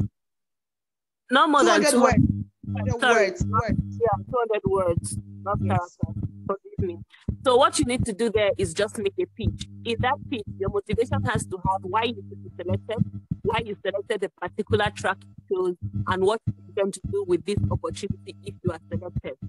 So it's for the business people, you have to tell them what you're doing currently, if you're volunteering, why you want to apply for the program, or what you heard about it. Do you want to get mentorship? Do you want to get exposure to more high-ranking business people who could teach you some skills? What are the expectations of the program? And then what are you bringing to the table? What are the skills that YALI can also benefit from you and explore if they put you in the program? If you're in the civic leadership aspect of it, definitely, you have to give your best shot. So tell them about your experience. You don't need to lie. Remember the things that you can remember in the application. Tell them about what you've done so far, how that has been able to impact lives. Remember, you have to use statistics. You have to use things that they can relate to. And then when you're done, you tell them. For me, one of the things I do when they ask me what I intend to do, obviously I'll talk about the mentoring parts that I want to get mentorship through people who have already been there, so that my journey could be easier. You know, you structured English properly. You know, I also want to talk about how I would love to network with other young leaders, because what the YALI Fellowship does is brings together leaders from all across Africa, or this West Africa, Ghana cohort. It brings together leaders from all across West Africa. So I would network with them, learn from them, and see how I can improve them, they can improve me. You highlight the skills you're bringing to the table. If you're in the public policy aspect, definitely, you need to tell your story and then relate that story to what you're passionate about and the problem you're trying to solve. Let YALI know why that issue you're trying to solve is important and how that policy you're bringing to the table is important. Let them know why you want to be part of the training and what you're coming to do. Remember, you have to be somebody that people can work with. You have to be somebody that people can interact with. You have to be somebody that people can also learn from. So that's just basically what your motivation entails. It should be a pitch. It should not be full of lies, but it should be touching, it should be captivating. Most importantly, it should be what you can remember, because they will ask you to look for a pen on paper when you are writing your motivation or with any part of the application and jot down the answers you intend to feed it. Probably when you look at the questions, you could screenshot or you could save them, and then you would answer set and then read through it with the mind of your interviewer or the person looking at your application and see, if I was this person reading my application, would I select myself? And then you submit. Thank you so much for listening. Thank you so much. Thank you so much, Marvin. Thank you so much, Marvin. And to add to what Marvin said, so after answering, answer the particular question, also tell them what you intend to do with this particular opportunity. Okay. Just like mine, during mine, I talked about after saying everything, I want to improve myself. I want to network, to improve my professional experience, my career, collaborate with other persons across Africa. I also added, I would, organize trainings. I will still impact people in my country, with the skills and with the knowledge acquired. I said I was going to keep on doing trainings. Okay. I'll keep on doing trainings. I'll keep on training people on, my skills, on the skills I have. And I've been doing that over the years. I've been training persons. I've been training people with my entrepreneurial skills. And I've been doing that for free. That was what I filled in my application. I was going to impact that knowledge. So after answering that, still tell them what you want to do with that knowledge, okay? Thank you so much, guys. Thank you, everyone. I hope we learned a lot this night. I want to say a very big thank you, especially to our amazing speakers, Marvin. Thank you so much. Thank you so much, George. Thank you so much, Fumi. Thank you so much, you guys. But before we end this meeting, I want to, answer our questions. Some persons have been raising their hands since. Bolu, your hand is up. You're first. Please go first and ask your question. Then Ruth, you could go ahead and ask. Bolu, you have the floor now. Let's be fast. So before 9:10, we should be done. Bolu, go ahead. Bolu, unmute yourself and ask your question. Okay, Chiamaka, well done. Hi, Bolu. I'm excited to hear your voice. Oh, yes, thank you. Yeah. I've been very hungry. I know what's happening dinner. Sorry about that, Bolu. Sorry. I think it would be nice to have online refreshments when we're having such kind of event. But meanwhile, thank you very much. Thank you so much for hosting this. It's a way to go, and I do hope that a whole lot of persons have actually acquired one or two things from your inputs. Please, is there a possibility for someone who doesn't really have any story to tell to apply? Someone like me, I've not been in any impact-driven projects. I've not participated in anything, and I want to be part of this YALI RLC fellowship. How can I apply? George. How do I tell my story? I'm hearing you. Because they said I should be truthful. Yeah, I can hear you. All right. So can you ask the question? All right. Thank you, Bolu. Thank you, Chiamaka. In all honesty, I think everyone has a... Hello? Go ahead. Yeah. In all honesty, I think everyone has a story. But notwithstanding, I do not know the circumstances behind you saying you don't have experience per se. YALI basically, as much as YALI seeks for a track record, you understand? They still accommodate. To be honest, there are students that get into YALI. You understand? It all boils down. There was something I think either Marvin or Lufumi said. It all boils down to how you tell your story. And I said the same. It's not.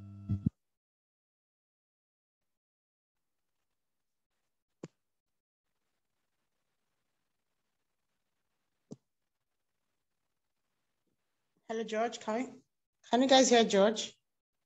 I can't hear anything. No, I can't hear him. I can't hear him. I think he's having network issues.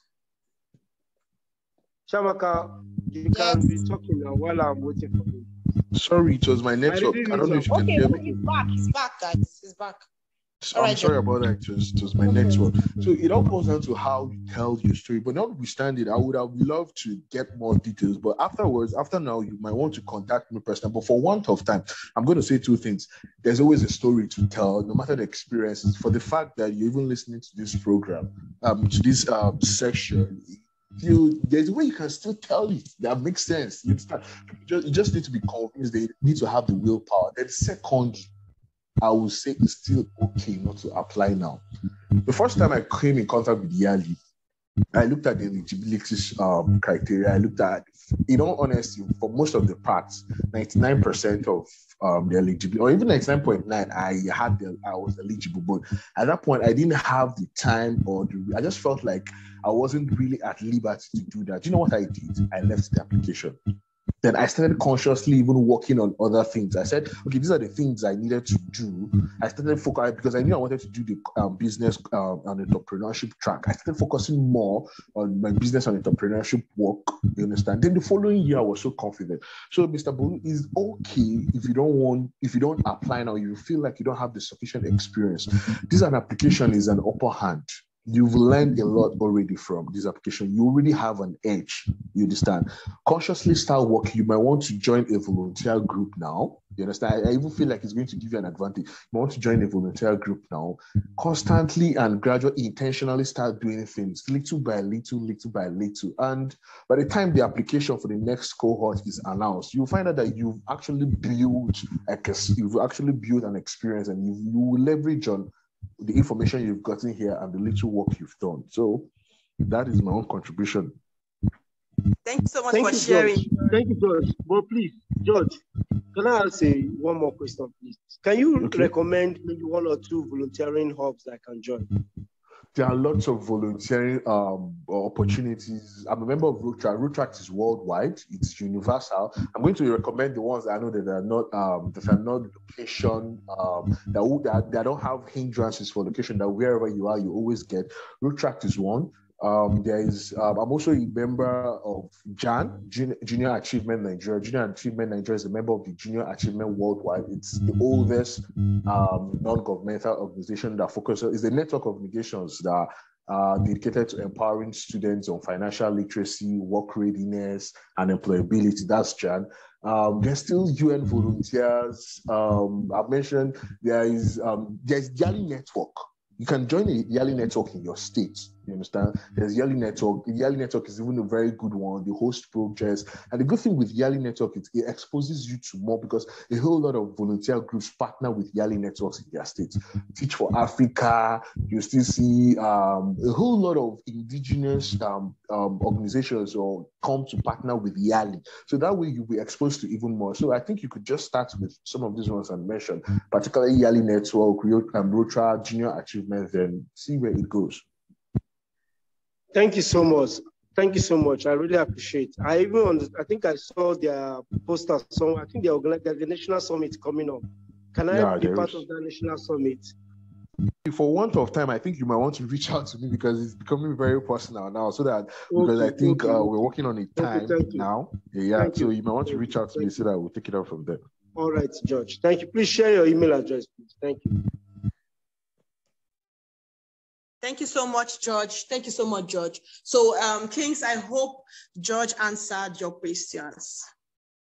Okay, so let's move on to the next person. So, Ruth, there are plenty of hands up here. Ruth, please ask your question fast so we could attend to other persons. Ruth, you have the floor now. Please unmute yourself. Okay, good evening. Good evening, everyone. Ambassador Ruth, guys, this is Ambassador Ruth. She is my fellow ambassador. I'm so excited to hear Ruth. Ambassador, you're welcome. My fellow ambassador. Thank you very much. Thank you, Chiamaka, George, Malvin. You see, Olushola. Sorry if I didn't really get the name right. Apologies. Okay, first of all, I want to say thank you so much. One thing I have a confession to make. I'm usually really scared of applications. Like whenever I see any YALI applications or so, trust me, I'm just going out of that page and you won't see me going close to that page again. But with these 2 hours of my time, I can say that I'm good to go throughout the next week, because I really learned a lot, and you guys made it so easy that while the session was going on, I actually started reflecting on things that I have been doing that made me overqualified for the application this year. So my question, can you hear me, please? Yes, I can hear you, Ruth. We can hear you. Go ahead. Okay. My question, I have something regarding this Master of Events, that is MC, Master of Ceremony and Organizer. When one is qualified, like when one does both, for instance, for me now, there are some times where the master of ceremony. There are sometimes I'm the chief organizer of some events. So when we're writing our application regarding this, how are we going to pick of them so that we can be able to choose one and the other one is not suffering as regarding our choices? Thank you. Okay. Okay, so you're trying to find out the particular one you would go for or the particular one you use while applying, right? Yes, because I actually do both. There's sometimes I'm being called to speak in events. There's sometimes I'm the one hosting the event, so I'm the one doing the background, running around and all. Okay, so I would advise you use the particular one that you've done so much things on. I'll advise you use the particular one you've done, like you have a proven track record on, okay? Just like I said, I know I do things in the civic space, I do things in the NGO space, and I do things, I'm also an entrepreneur, okay? But when I was doing my application, I had to just use one. I had all my stories, everything was tailored to one part because I can't be telling different kind of stories. You have to tailor your application in one area. So I think you should go for the one you have more achievements in, the one you've done so much things on, okay? So that's the one I would advise you go for. So Marvlin, do you have anything to say? Are you here? Yeah, I think you've said it all already. Just like I do NGOs and then I also do a lot of events. But because of what I wanted to do, because of the civic leadership, I kind of structured my application for everything NGO. So as an NGO person, I picked the organizational part because I knew that for every outreach, for everything I was doing, it was really. Yes, I could hold the mic. Yes, I could anchor things. But so that really qualified me for the track you're selecting. You know, if you're selecting the business aspects part, that the one of organization will favor you more because as a business person, yes, you reach out to clients, but will you really hold the mic in the business aspect of what you're applying for? But as a public policy person, of course, you'd love to hold the mic, you'd love to look at it. So I think it's basically what you're applying for that would determine the choice of your answer. So everything should be calculated. You don't say one thing and then you mean another. Because even when these applications are looked at, and probably you're at the second stage of the application, which is the virtual interview, you shouldn't be contradicting yourself. So that's it. Look for the one you have most experience in, a track record, just like Chiamaka. Okay, so I think the questions are much. So I think I will just ask one more question. Maybe the remaining persons, please send me a mail. I'm going to drop my contacts here. So you could ask me personally or you send me a mail because time is no longer on our side. This is 9:15. So I'll be dropping my mail and my phone number. You could reach out to me on WhatsApp. I promise to answer all of us. So who would I ask? Chiamaka, please, I need your account number. Don't worry, I'll send it to you privately. Helen, please go ahead and ask your question. Sunday, don't worry, I'll attend to you. Don't worry, we'll talk. Helen, just go ahead and unmute yourself and talk. Please, I'm going to share my number now, guys. Please go ahead. All right, thank you so much. Thank you so much for this opportunity for the speakers. I really appreciate this opportunity. Hope you can hear me, everybody. Thank you. Hope you can hear me. Yes, we can.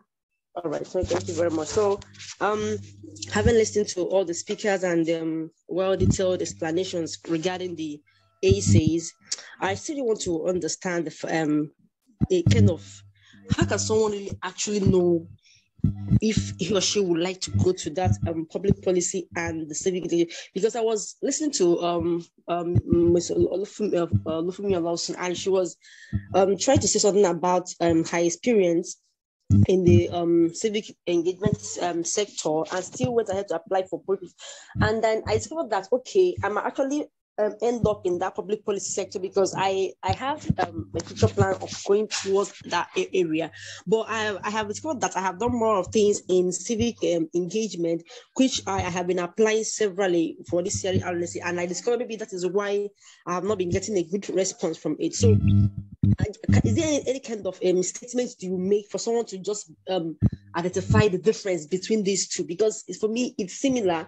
Like you're doing a whole lot of things, and what you're doing is just for you to ensure that you are giving a good a good a suggestion that will help develop a particular solve a particular problem. And meanwhile, you have been doing this in the kind of civic engagement, and you now find yourself now going to public holiday. So how can we differentiate it? Just in a simple sentence for me to balance myself. Having said that, I would also make an appeal that the recording to this meeting should please send to all the participants as soon as possible, so that you can have time to. Yes. Okay, fine. I would send that. Thank you so much. That's all. Thank you. Marvin, are you still here? Yes, I'm here with you. All right. So could you please help us with that question? Thank you very much for your question.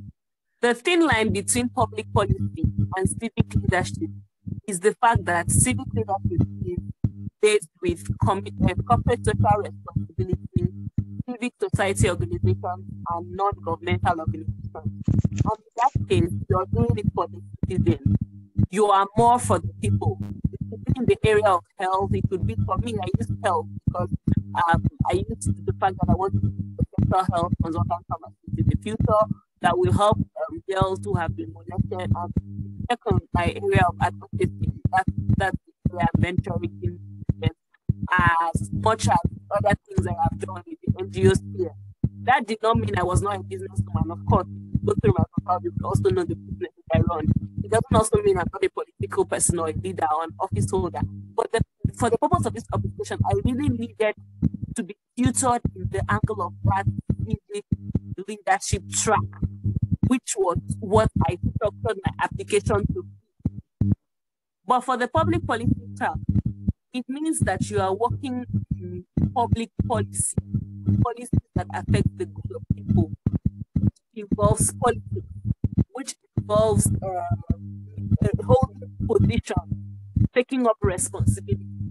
So definitely you will need to structure your application in that regard.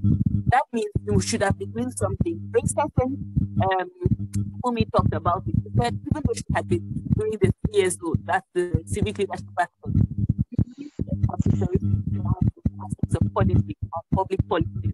So she structured her application in that regard based on what she was doing at the moment. It was also in that public policy sphere.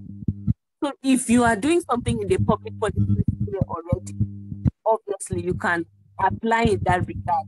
But if you take the application and you are not doing anything in the public policy sphere, you don't intend to do anything in the public policy sphere, and you know that this civic leadership sphere will favor you more in your application and give you higher chances of getting selected, why not do it? If you also check for it and you're like, I've already done a lot of things in civic leadership. For instance, Chiamaka has already done a lot of civic leadership. She really needed help in her business and entrepreneurship aspect. So she tuned her application in that regard, highlighted the things she had done in that area, and she got selected in that field. It's just about picking the area that is most dear to you, that you have futuristic plans in, that you know that if you structure your application in that line, you have higher chances of getting selected. Trust me, the people that apply most are always the civic leadership track because it covers corporate social responsibility, it covers NGO, it covers civil society or organization, it kind of covers everywhere. You now ask yourself, what will distinguish me? The work I have done so far, is it enough to make me selected in this field? If it's not enough to make you selected in this field, go to a one that, you know, not so many people will apply, number one, and two, the work you've done can always highlight you. There's something I did on my Facebook which I'd like to share. I went to my area of the path of creating albums, and then I put together all the links for everything I had done in hepatitis, everything I had done in HIV, and everything I had done in dementia, hypertension, communicable and non-communicable disease, everything I had done in sexual health, everything I had done in reaching out to children in secondary schools. I kind of put all of those links together in one post and saved it there. So it was those links I copied when I attached it in my 200 words motivation. I kind of did it such a way that, okay, this is what I did. It's a link to it. So even someone reading my application can go there and evidence that, okay, this person that claims to have done all of these things, this is what she has really done. People, the YALI people want to see that. what you say you have done, you've actually done it.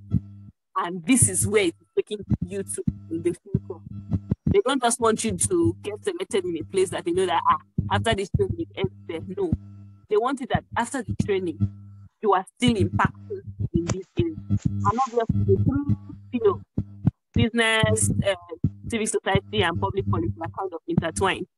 I'm actually doing both business, civic society, and public policy, but to apply for the one that you have a wealth of experience in, and you know that this thing I'm applying for here, I have higher chances of getting it. So that's just.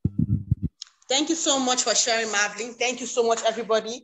Thank you so much for staying put to this time. So if you have more questions, please, I dropped my number earlier on, chat me up on WhatsApp, or you send me a mail. You know, I sent us a mail. So you could just reply the mail with the questions, but I think WhatsApp will be better. Or mail actually. Yeah, I think I see the mail faster. Okay, so thank you so much, Marvin, for that wonderful input. So I also want to use this opportunity to talk about, to invite us for YALI National Summit. George said something, someone was asking about, I think he was mentioning volunteering groups. Somebody told him to talk about, mention some volunteering hubs he knows. He talked about JAN, that's Junior Achievement Nigeria. He talked about Rotary Club. He talked about YALI. Just like I started initially, we have the YALI RLC, we have the YALI network face-to-face, and we have the MWF, that's the Mandela Washington Fellowship. So I would also urge us all to try as much as possible to join any YALI network in your state. Just like I am in Abuja. So apart from being a member of the YALI RLC, I'm also a member of YALI Network Abuja. Fumi here is the Lagos State coordinator of YALI Network. Marvin here is the assistant coordinator for Akwa Ibom State. YALI Lagos. Fumi, YALI. Right, I'm right. YALI Network Lagos. Okay, so let's also try to join.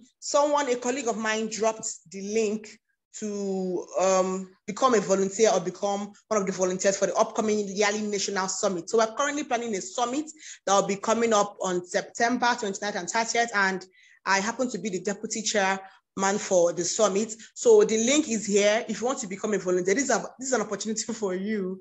Okay, so you could, even if you've not volunteered before, you could start, volunteering. You could start gathering your experiences for NETS. Okay, Marvin just said check out opportunitiesforafricans.com for volunteering opportunities. So just go online, check out for hubs. There's so many sites. A friend of mine, Raquel Daniel, she has a site where volunteers just go, like, to look for opportunities and volunteer for organizations. So I want to say a very big thank you to each and every one of us here today. Thank you so much for staying put till now. Okay, Fumi sent a message there. You can go through. You can send her a mail to YALI Network Lagos for details on how to become a member. Okay, so if you're in Abuja and you want to become a member, you could also send me a mail or chat me up on WhatsApp. Thank you so much, everybody.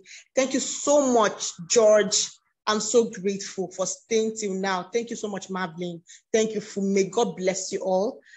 Thank you, Bolu, for staying to this moment. Thank you, Kings. I know you're hiding. Thank you for staying till now.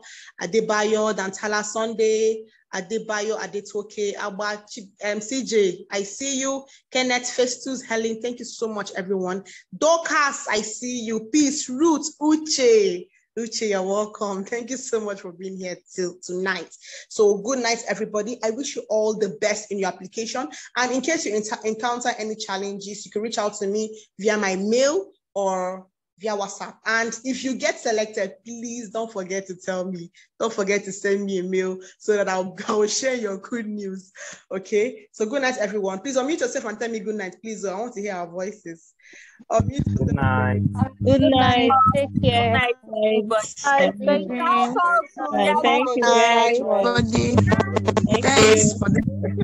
Thank you, everyone. Good night, everyone. Good night. Good night. Good night. Thank you. Nice to meet you all. It's very important. Bye. Refreshment is very important. Refreshment is very key. The only way you can have a successful application is when you are fitting. When you are fitting very well, you can now write any application you want to write.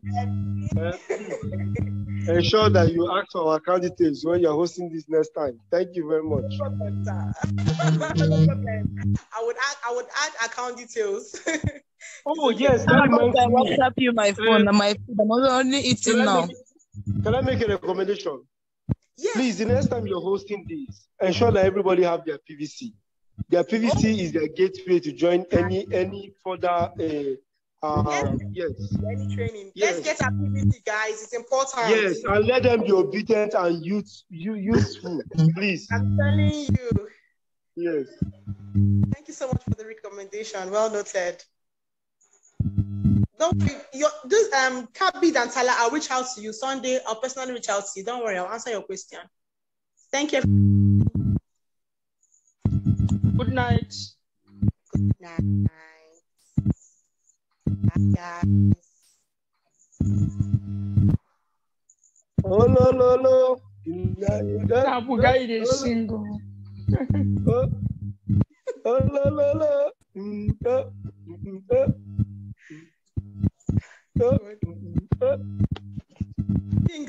Chiamaka, send me money.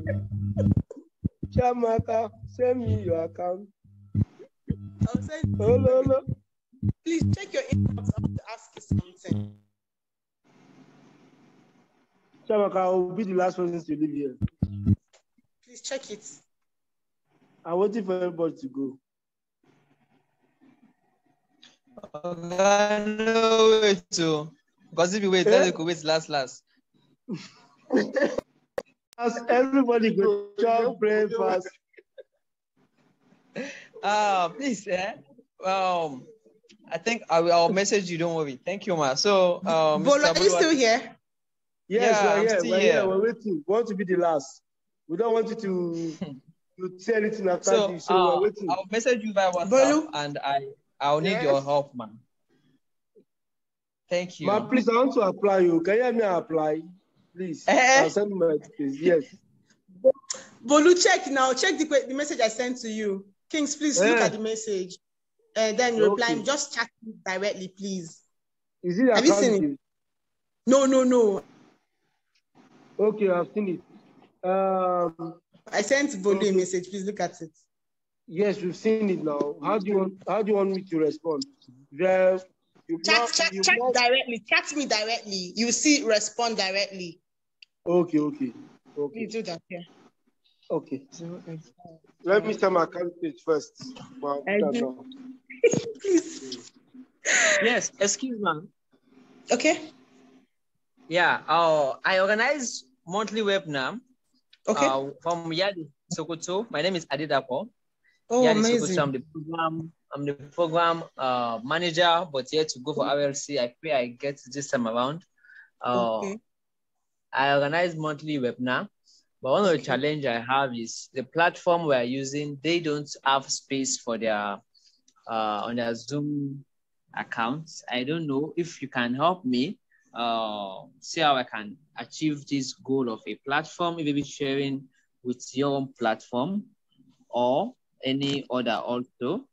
And I will also need more guidance. I've prepared my application, my input.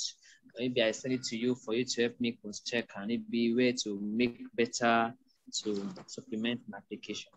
Okay. Did you see my email address? I dropped it earlier on. Did you see it? Yes, I saw it. If I'm on it now, I did the same one I used. Just send me a message. Just send me a message via mail or WhatsApp. I'll respond. Okay. Thank you, man. Thank you, man. Thank you. Amaka, just hold on. We're trying to. Okay. Just check first. You get. I'm not seeing. Just go. See. Remove everybody so I can tell you what to do. Okay. Remove everybody. Just leave the I don't know, Silas. Let me see. Okay. Just wait. Okay, Kings, I'm here now. Please, how do I do it? So go to settings. What do you see in settings? Okay. I'm seeing mute upon entry, play join, and leave sound. Meeting topic, show name when participants join, show non-video participants, show my video in gallery.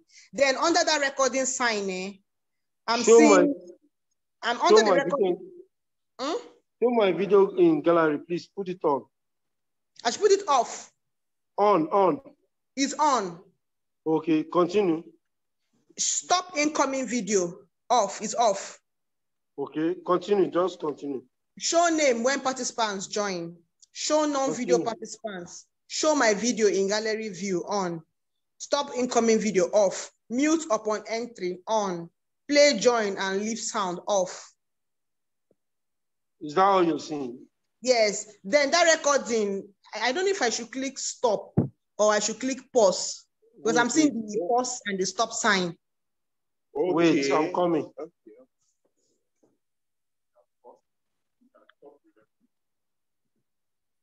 Wait, I'm coming. Hold on. Okay. Okay, click the record button that appears along the button.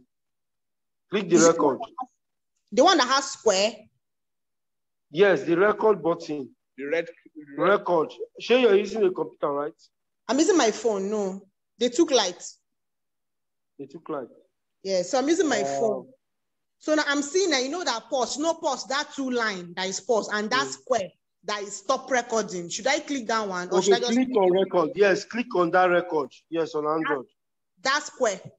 Yes. It will show, it will be stop recording. That's what it's going to be, ba? Then, yes, wait now. To pause or stop, tap the recording icon on your screen. I've tapped it, that's what I'm telling you. So what is it showing you? It's showing me pause or stop. Okay. Click on stop. Okay, I should stop it. Yes. Pause first, then stop. Click stop. I should pause first. No, click on stop. Click on it stop. Should be stop now, yeah. Yes, click on stop. You receive an email when the cloud recording is ready. So let me stop. Okay, stop.